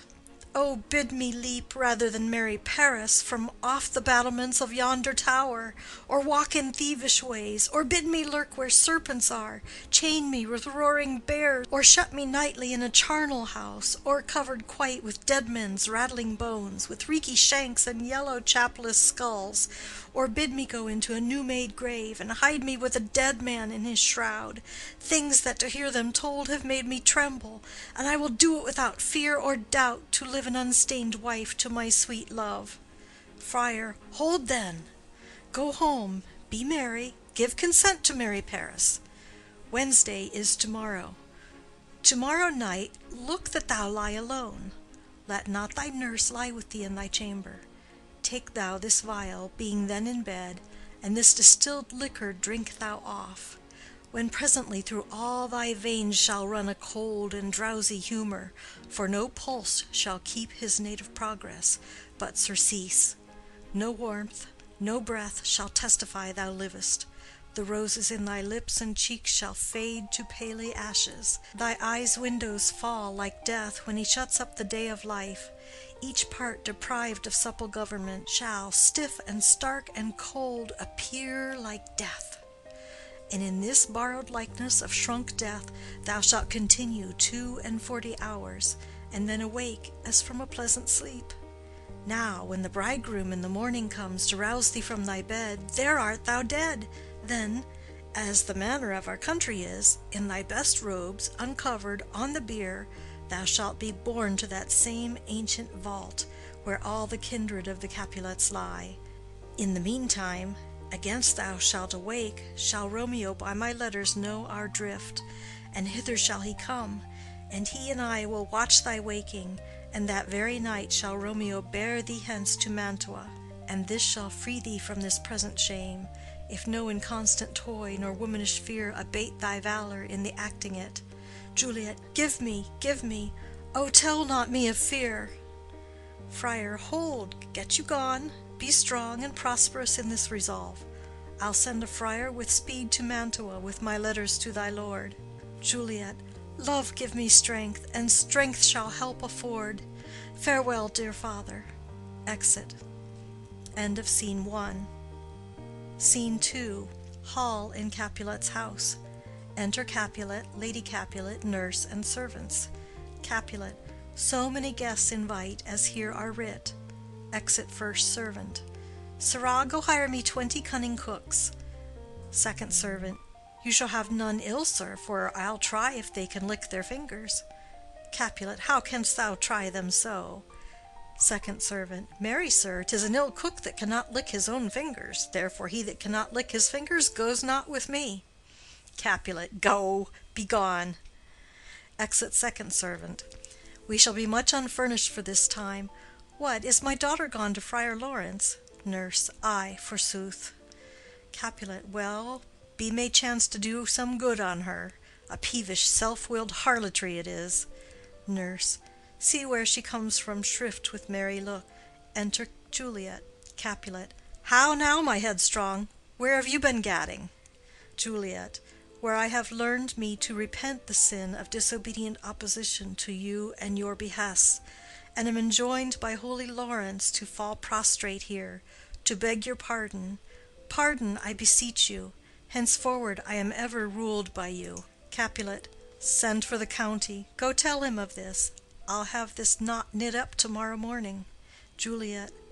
I met the youthful lord at Lawrence's cell, and gave him what becomed love I might, not stepping o'er the bounds of modesty. Capulet. Why, I am glad on't. This is well. Stand up. This is as it should be. Let me see the county. Ay, marry, go, I say, and fetch him hither. Now, afore God, this revered holy friar, all our whole city is much bound to him. Juliet. Nurse, will you go with me into my closet to help me sort such needful ornaments as you think fit to furnish me tomorrow? Lady Capulet. No, not till Thursday. There's time enough. Capulet. Go, nurse, go with her. We'll to church to-morrow. Exit Juliet and nurse. Lady Capulet. We shall be short in our provision. 'Tis now near night. Capulet. Tush! I will stir about, and all things shall be well, I warrant thee, wife. Go thou to Juliet. Help to deck up her. I'll not to bed to-night. Let me alone. I'll play the housewife for this once. What ho! They are all forth. Well, I will walk myself to County Paris, to prepare him up against to-morrow. My heart is wondrous light since this same wayward girl is so reclaimed. Exit. End of Scene 2. Scene 3. Juliet's chamber. Enter Juliet and nurse. Juliet. Ay, those attires are best. But, gentle nurse, I pray thee leave me to myself to-night, for I have need of many orisons to move the heavens to smile upon my state, which well thou knowest is cross and full of sin. Enter Lady Capulet. Lady Capulet. What, are you busy, ho? Need you my help? Juliet. No, madam. We have culled such necessaries as are behoveful for our state to-morrow. So please you, let me now be left alone, and let the nurse this night sit up with you, for I am sure you have your hands full all in this so sudden business. Lady Capulet. Good night. Get thee to bed and rest, for thou hast need. Exit Lady Capulet and nurse. Juliet. Farewell. God knows when we shall meet again. I have a faint cold fear thrills through my veins that almost freezes up the heat of life. I'll call them back again to comfort me. Nurse! Oh, what should she do here? My dismal scene I needs must act alone. Come, vial. What if this mixture do not work at all? Shall I be married, then, to-morrow morning? No, no, this shall forbid it. Lie thou there, laying down her dagger. What if it be a poison which the friar subtly hath ministered to have me dead, lest in this marriage he should be dishonored, because he married me before to Romeo? I fear it is, and yet methinks it should not, for he hath still been tried a holy man. I will not entertain so bad a thought. How if, when I am laid into the tomb, I wake before the time that Romeo come to redeem me? There's a fearful point. Shall I not then be stifled in the vault, to whose foul mouth no healthsome air breathes in, and there die strangled ere my Romeo comes? Or if I live, is it not very like the horrible conceit of death and night, together with the terror of the place, as in a vault, an ancient receptacle, where for this many hundred years the bones of all my buried ancestors are packed, where bloody Tybalt, yet but green in earth, lies festering in his shroud, whereas they say at some hours in the night spirits resort? Alack, alack, is it not like that I, so early waking, what with loathsome smells and shrieks like mandrakes torn out of the earth, that living mortals, hearing them, run mad?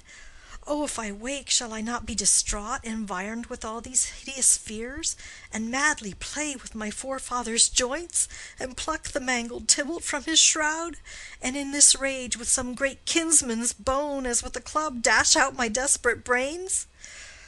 Oh, look, methinks I see my cousin's ghost seeking out Romeo, that did spit his body upon a rapier's point. Stay, Tybalt, stay. Romeo, I come. This do I drink to thee. Throws herself on the bed. End of Scene 3. Scene 4. Hall in Capulet's house. Enter Lady Capulet and nurse. Lady Capulet. Hold, take these keys and fetch more spices, nurse. Nurse. They call for dates and quinces in the pantry. Enter Capulet. Capulet. Come, stir, stir, stir. The second cock hath crowed. The curfew bell hath rung. 'Tis 3 o'clock.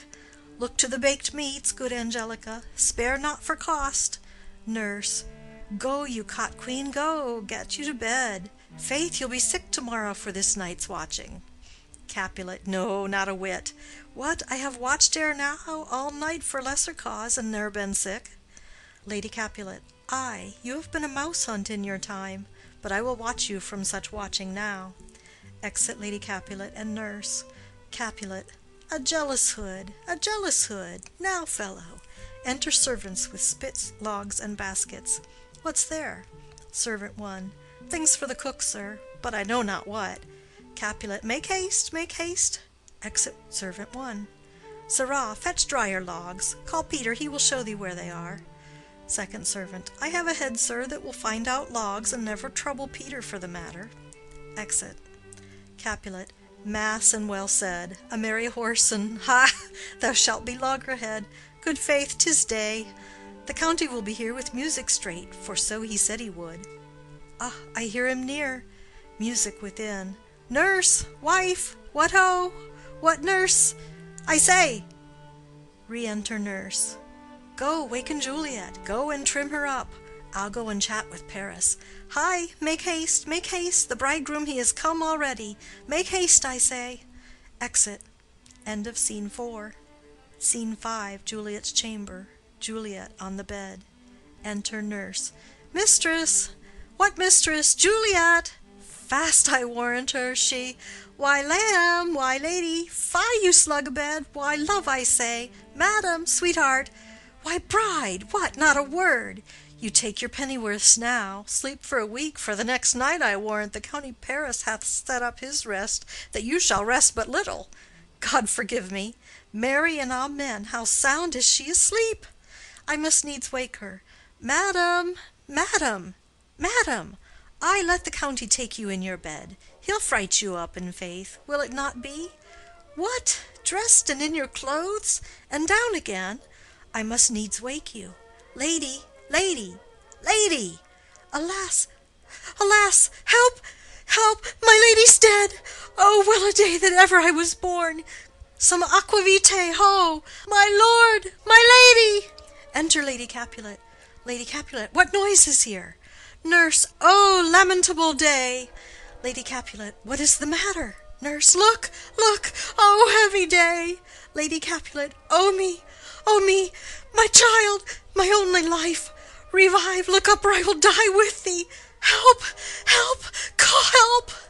Enter Capulet. Capulet, for shame, bring Juliet forth, her lord is come. Nurse, she's dead, deceased, she's dead, alack the day! Lady Capulet, alack the day, she's dead, she's dead, she's dead! Capulet, ha, let me see her, out, alas, she's cold, her blood is settled, and her joints are stiff. Life and these lips have long been separated.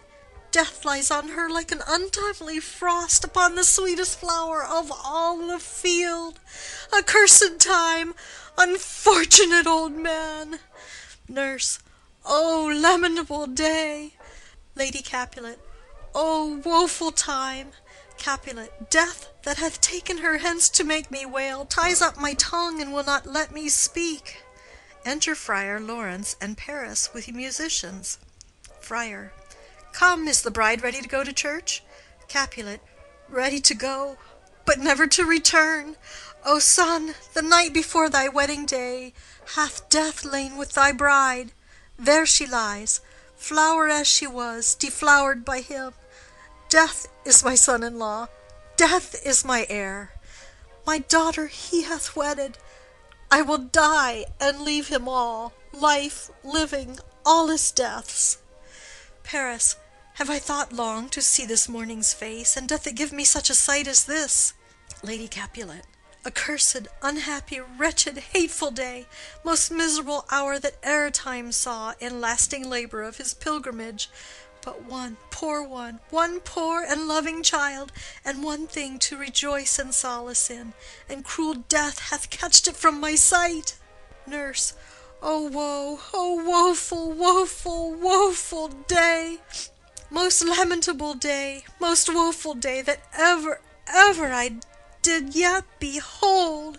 O day, O day, O day, O hateful day! Never was seen so black a day as this. O woeful day, O woeful day! Paris, beguiled, divorced, wronged, spited, slain, most detestable death by thee beguiled, by cruel, cruel thee quite overthrown. O love, O life, not life, but love in death! Capulet, despised, distressed, hated, martyred, killed, uncomfortable time, why camest thou now to murder our solemnity? O child, my soul, and not my child, dead art thou, dead! Alack, my child is dead, and with my child my joys are buried. Friar. Peace, ho! For shame, confusion's cure lives not in these confusions. Heaven and yourself had part in this fair maid.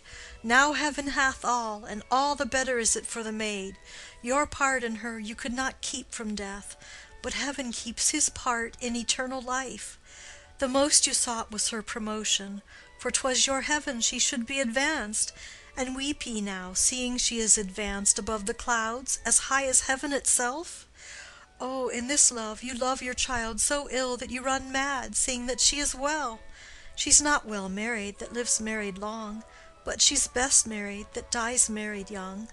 Dry up your tears, and stick your rosemary on this fair corse, and as the custom is, in all her best array, bear her to church. For though fond nature bids us all lament, yet nature's tears are reason's merriment. Capulet. All things that we ordained festival turn from their office to black funeral. Our instruments to melancholy bells, our wedding cheer to a sad burial feast. Our solemn hymns to sullen dirges change. Our bridal flowers serve for a buried corse, and all things change them to the contrary. Friar. Sir, go you in, and madam, go with him. And go, Sir Paris, every one prepare to follow this fair course unto her grave. The heavens do lower upon you for some ill. Move them no more by crossing their high will. Exit Capulet, Lady Capulet, Paris, and Friar. First Musician. Faith, we may put up our pipes and be gone. Nurse. Honest good fellows, ah, put up, for well you know this is a pitiful case. Exit. First Musician. Ay, by my troth, the case may be amended. Enter Peter. Peter. Musicians, O musicians, heart's ease, and you will have me live. Play heart's ease. First Musician. Why heart's ease? Peter.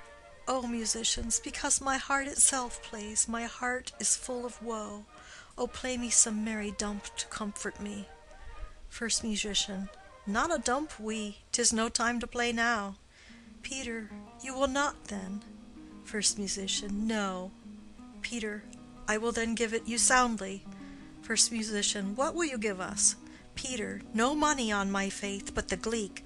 I will give you the minstrel. First Musician. Then will I give you the serving creature. Peter. Then will I lay the serving creature's dagger on your pate. I will carry no crotchets. I'll ray you, I'll fa you. Do you note me? First Musician. And you ray us and fa us, you note us. Second Musician. Pray you put up your dagger and put out your wit. Peter. Then have at you with my wit. I will dry beat you with an iron wit and put up my iron dagger. Answer me like men. When griping grief the heart doth wound, and doleful dumps the mind oppress, then music with her silver sound. Why silver sound? Why music with her silver sound? What say you, Simon Catling? First Musician. Marry, sir, because silver hath a sweet sound. Peter. Pretty. What say you, Hugh Rebeck? Second Musician. I say silver sound, because musicians sound for silver.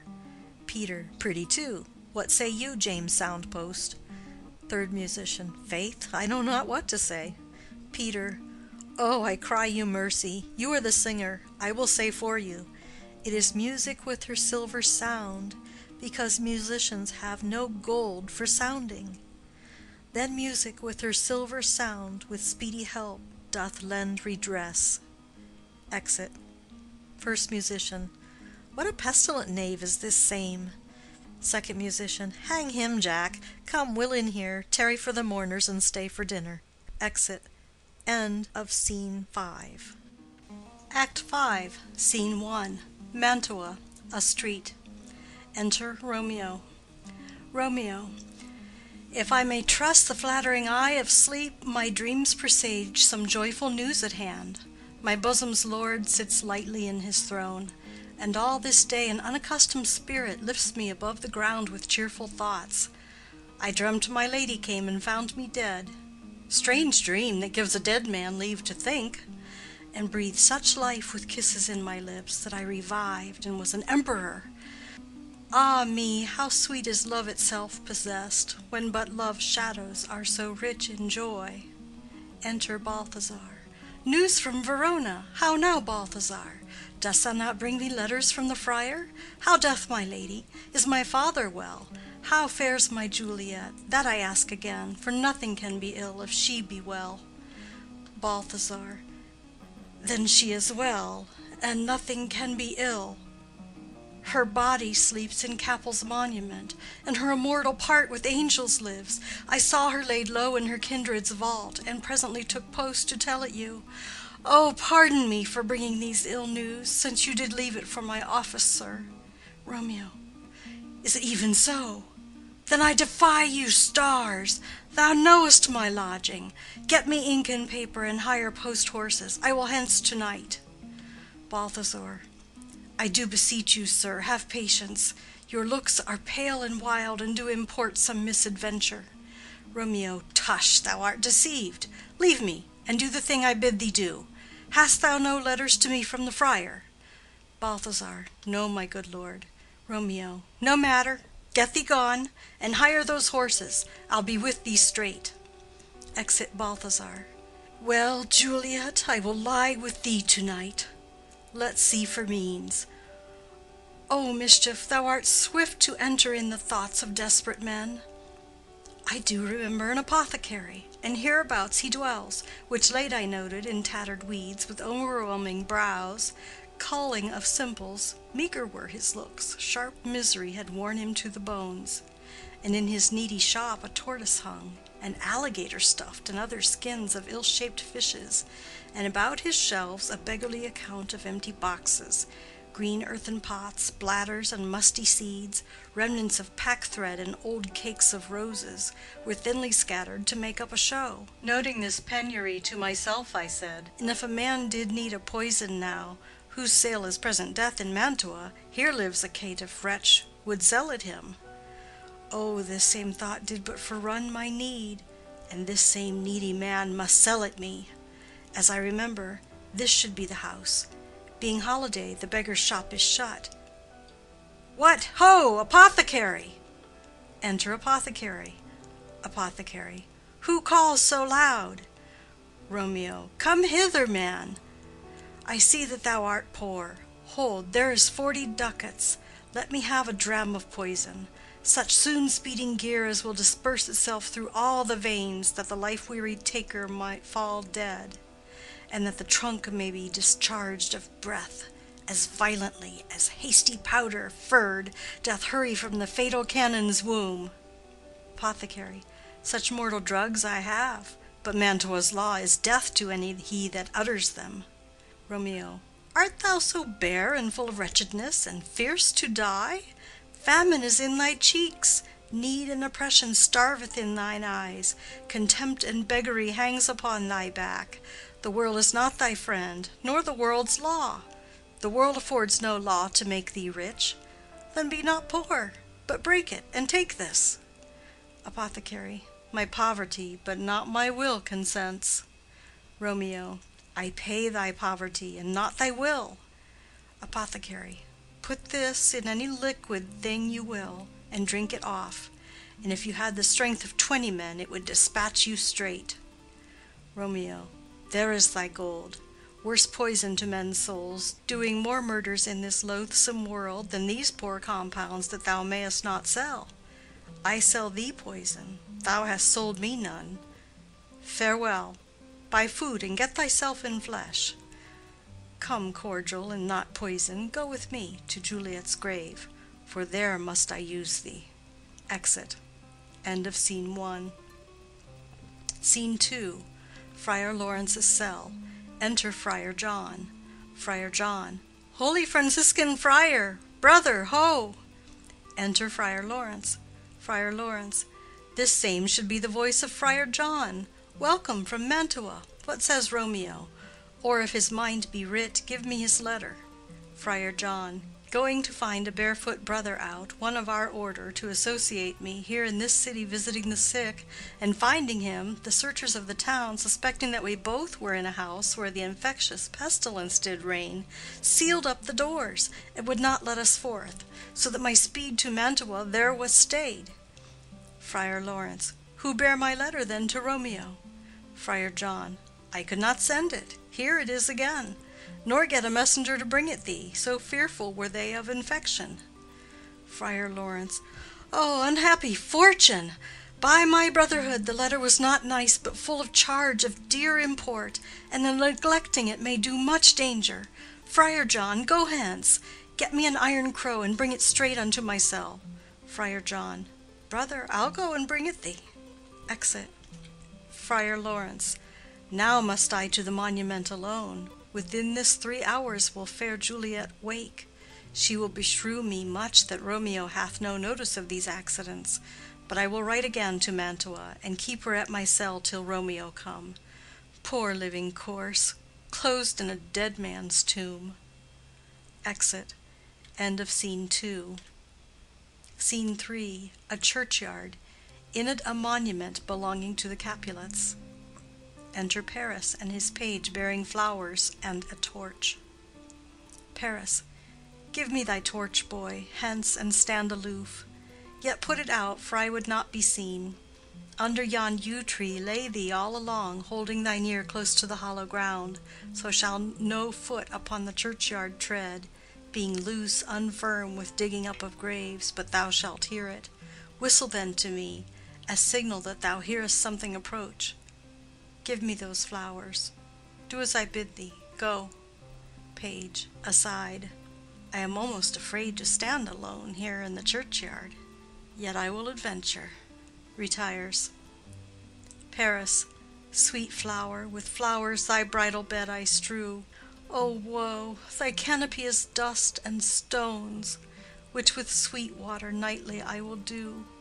Or, wanting that, with tears distilled by moans, the obsequies that I for thee will keep, nightly shall be to strew thy grave and weep. The page whistles. The boy gives warning something doth approach. What cursed foot wanders this way tonight, to cross my obsequies and true love's right? What? With a torch? Muffle me, night, awhile. Retires. Enter Romeo and Balthazar, with a torch, mattock, etc. Romeo. Give me that mattock and the wrenching iron. Hold, take this letter. Early in the morning see thou deliver it to my lord and father. Give me the light. Upon thy life I charge thee, whate'er thou hearest or seest, stand all aloof and do not interrupt me in my course. Why I descend into this bed of death is partly to behold my lady's face, but chiefly to take thence from her dead finger a precious ring, a ring that I must use in dear employment. Therefore hence be gone. But if thou, jealous, dost return to pry in what I further shall intend to do, by heaven I will tear thee joint by joint, and strew this hungry churchyard with thy limbs. The time and my intents are savage wild, more fierce and more inexorable far than empty tigers or the roaring sea. Balthazar. I will be gone, sir, and not trouble you. Romeo. So shalt thou show me friendship. Take thou that, live and be prosperous, and farewell, good fellow. Balthazar. For all this same, I'll hide me hereabout. His looks I fear, and his intents I doubt. Retires. Romeo. Thou detestable maw, thou womb of death, gorged with the dearest morsel of the earth, thus I enforce thy rotten jaws to open, breaking open the door of the monument. And in despite I'll cram thee with more food. Paris. This is that banished haughty Montague that murdered my love's cousin, with which grief it is supposed the fair creature died, and here is come to do some villainous shame to the dead bodies. I will apprehend him. Advances. Stop thy unhallowed toil, vile Montague. Can vengeance be pursued further than death? Condemned villain, I do apprehend thee. Obey and go with me, for thou must die. Romeo. I must indeed, and therefore came I hither. Good gentle youth, tempt not a desperate man. Fly hence and leave me. Think upon these gone, let them affright thee. I beseech thee, youth, put not another sin upon my head by urging me to fury. Oh, be gone! By heaven I love thee better than myself, for I come hither armed against myself. Stay not, be gone. Live, and hereafter say, a madman's mercy bid thee run away. Paris.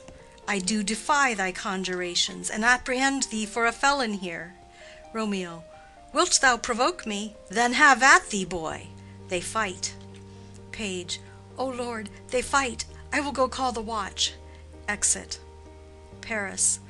Oh, I am slain. Falls. If thou be merciful, open the tomb, lay me with Juliet. He dies. Romeo. In faith I will. Let me peruse this face. Mercutio's kinsman, noble County Paris. What said my man when my betossed soul did not attend him as we rode? I think he told me Paris should have married Juliet. Said he not so? Or did I dream it so? Or am I mad, hearing him talk of Juliet, to think it was so? Oh, give me thy hand, one writ with me in sour misfortune's book. I'll bury thee in a triumphant grave. A grave? Oh no, a lanthorn, a slaughtered youth, for here lies Juliet, and her beauty makes this vault a feasting presence full of light. Death, lie thou there, by a dead man interred, laying Paris in the monument. How oft, when men are at the point of death, have they been merry, which their keepers call a lightning before death. Oh, how may I call this a lightning? O my love, my wife! Death that hath sucked the honey of thy breath hath no power yet upon thy beauty. Thou art not conquered. Beauty's ensign yet is crimson in thy lips and in thy cheeks, and death's pale flag is not advanced there. Tybalt, liest thou there in thy bloody sheet? Oh, what more favor can I do to thee than with that hand that cut thy youth in twain, to sunder his that was thine enemy? Forgive me, cousin. Ah, dear Juliet, why art thou yet so fair? Shall I believe that unsubstantial death is amorous, and that the lean abhorred monster keeps thee here in dark to be his paramour? For fear of that, I still will stay with thee, and never from this palace of dim night depart again. Here, here will I remain with worms that are thy chambermaids. Oh, here will I set up my everlasting rest, and shake the yoke of inauspicious stars from this world-wearied flesh. Eyes, look your last. Arms, take your last embrace. And lips, O you, the doors of breath, seal with a righteous kiss a dateless bargain to engrossing death. Come, bitter conduct, come, unsavory guide, thou desperate pilot, now at once run on the dashing rocks thy sea-sick weary bark. Here's to my love. He drinks. O true apothecary, thy drugs are quick. Thus, with a kiss, I die. He dies. Enter at the other end of the churchyard Friar Lawrence with a lantern, crow, and spade. Friar. Saint Francis be my speed! How oft to-night have my old feet stumbled at graves! Who's there? Who is it that consorts so late the dead? Balthazar. Here's one, a friend, and one that knows you well. Friar. Bliss be upon you. Tell me, good my friend, what torch is yond that vainly lends his light to grubs and eyeless skulls? As I discern, it burneth in the Capel's monument. Balthazar. It doth so, holy sir. There's my master, one that you love. Friar. Who is it? Balthazar. Romeo. Friar. How long hath he been there? Balthazar. Full half an hour. Friar. Go with me to the vault. Balthazar. I dare not, sir. My master knows not but I am gone hence, and fearfully did menace me with death if I did stay to look on his intents. Friar. Stay then, I'll go alone. Fear comes upon me. Oh, much I fear some ill unlucky thing. Balthazar, as I did sleep under this yew tree here, I dreamt my master and another fought, and that my master slew him. Friar. Romeo! Advances. Alack, alack, what blood is this which stains the stony entrance of this sepulchre? What means these masterless and gory swords to lie discolored by this place of peace? Enters the monument. Romeo! O pale! Who else? What? Paris too, and steeped in blood. Ah, what an unkind hour is guilty of this lamentable chance! The lady stirs. Juliet wakes and stirs. Juliet. O comfortable friar, where is my lord? I do remember well where I should be, and there I am. Where is my Romeo? Noise within. Friar. I hear some noise. Lady, come from that nest of death, contagion, and unnatural sleep. A greater power than we can contradict hath thwarted our intents. Come, come away. Thy husband in thy bosom there lies dead, and Paris too. Come, I'll dispose of thee among a sisterhood of holy nuns. Stay not to question, for the watch is coming. Come, go, good Juliet. Noises within. I dare no longer stay. Juliet. Go, get thee hence, for I will not away. Exit Friar Lawrence. What's here? A cup, closed in my true love's hand. Poison, I see, hath been his timeless end. O churl, drink all, and left no friendly drop to help me after. I will kiss thy lips. Haply some poison yet doth hang on them, to make me die with a restorative. Kisses him. Thy lips are warm. First watch, within. Lead, boy, which way? Juliet. Yea, noise? Then I'll be brief. O happy dagger, snatching Romeo's dagger. This is thy sheath. Stabs herself. There rest, and let me die. Falls on Romeo's body, and dies. Enter watch with the page of Paris. Page. This is the place, there where the torch doth burn. First watch. The ground is bloody. Search about the churchyard. Go, some of you, whoe'er you find, attach.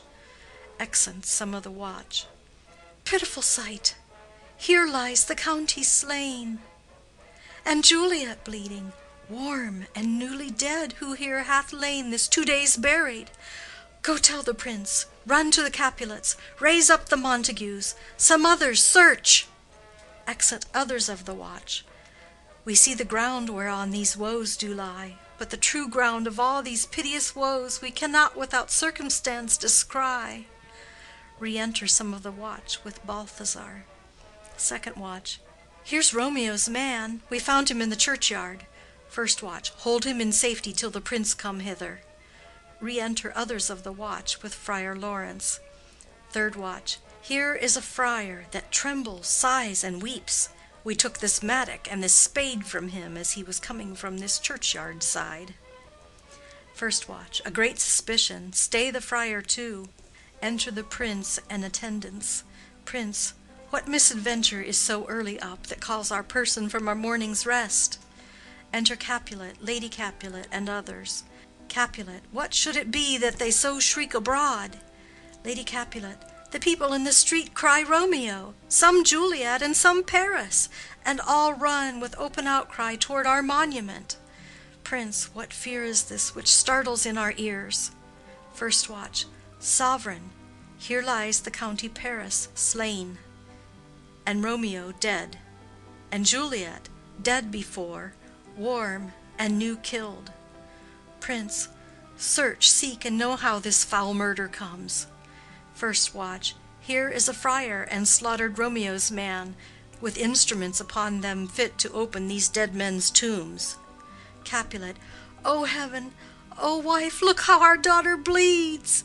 This dagger hath mistaken, For lo, his house is empty on the back of Montague, and it missheathed in my daughter's bosom.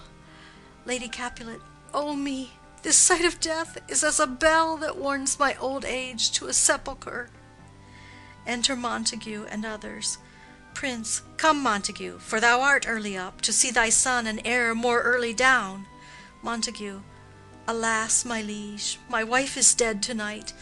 Grief of my son's exile hath stopped her breath. What further woe conspires against mine age? Prince, look, and thou shalt see. Montague, O thou untaught, what manners is in this, to press before thy father to a grave? Prince, seal up the mouth of outrage for a while, till we can clear these ambiguities, and know their spring, their head, their true descent, and then will I be general of your woes, and lead you even to death. Meantime forbear, and let mischance be slave to patience. Bring forth the parties of suspicion. Friar, I am the greatest, able to do least, yet most suspected, as the time and place doth make against me of this direful murder. And here I stand, both to impeach and purge myself condemned and myself excused. Prince, then say at once what thou dost know in this. Friar, I will be brief, for my short date of breath is not so long as is a tedious tale. Romeo, there dead, was husband to that Juliet, and she, there dead, that Romeo's faithful wife. I married them, and their stolen marriage day was Tybalt's doomsday, whose untimely death banished the new-made bridegroom from this city, for whom, and not for Tybalt, Juliet pined.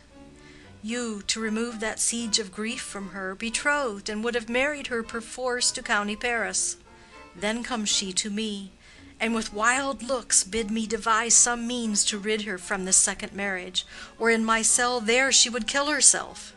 Then gave I her, so tutored by my art, a sleeping potion, which so took effect as I intended, for it wrought on her the form of death.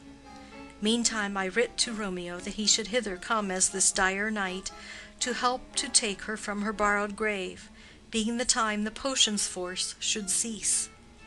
But he which bore my letter, Friar John, was stayed by accident, and yesternight returned my letter back.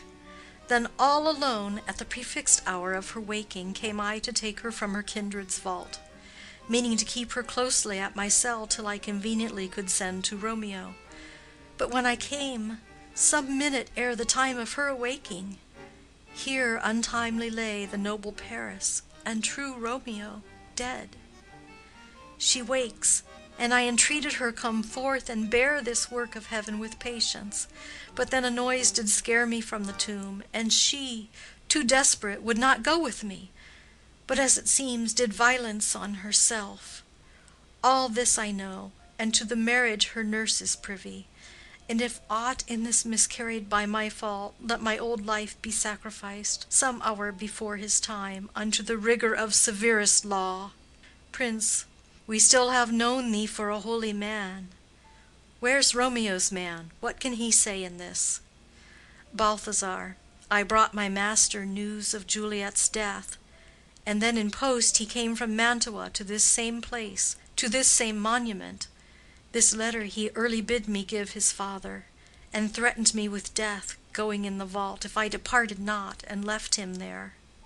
Prince, give me the letter, I will look on it. Where is the county's page that raised the watch? Sirrah, what made your master in this place? Boy, he came with flowers to strew his lady's grave, and bid me stand aloof, and so I did.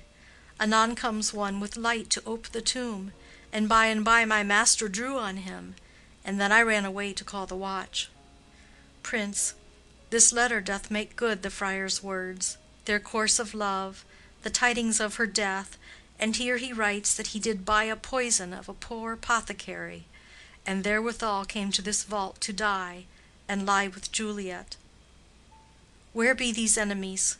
Capulet! Montague! See what a scourge is laid upon your hate, that heaven finds means to kill your joys with love? And I for winking at your discords too, have lost a brace of kinsmen. All are punished. Capulet. O brother Montague, give me thy hand. This is my daughter's jointure, for no more can I demand. Montague.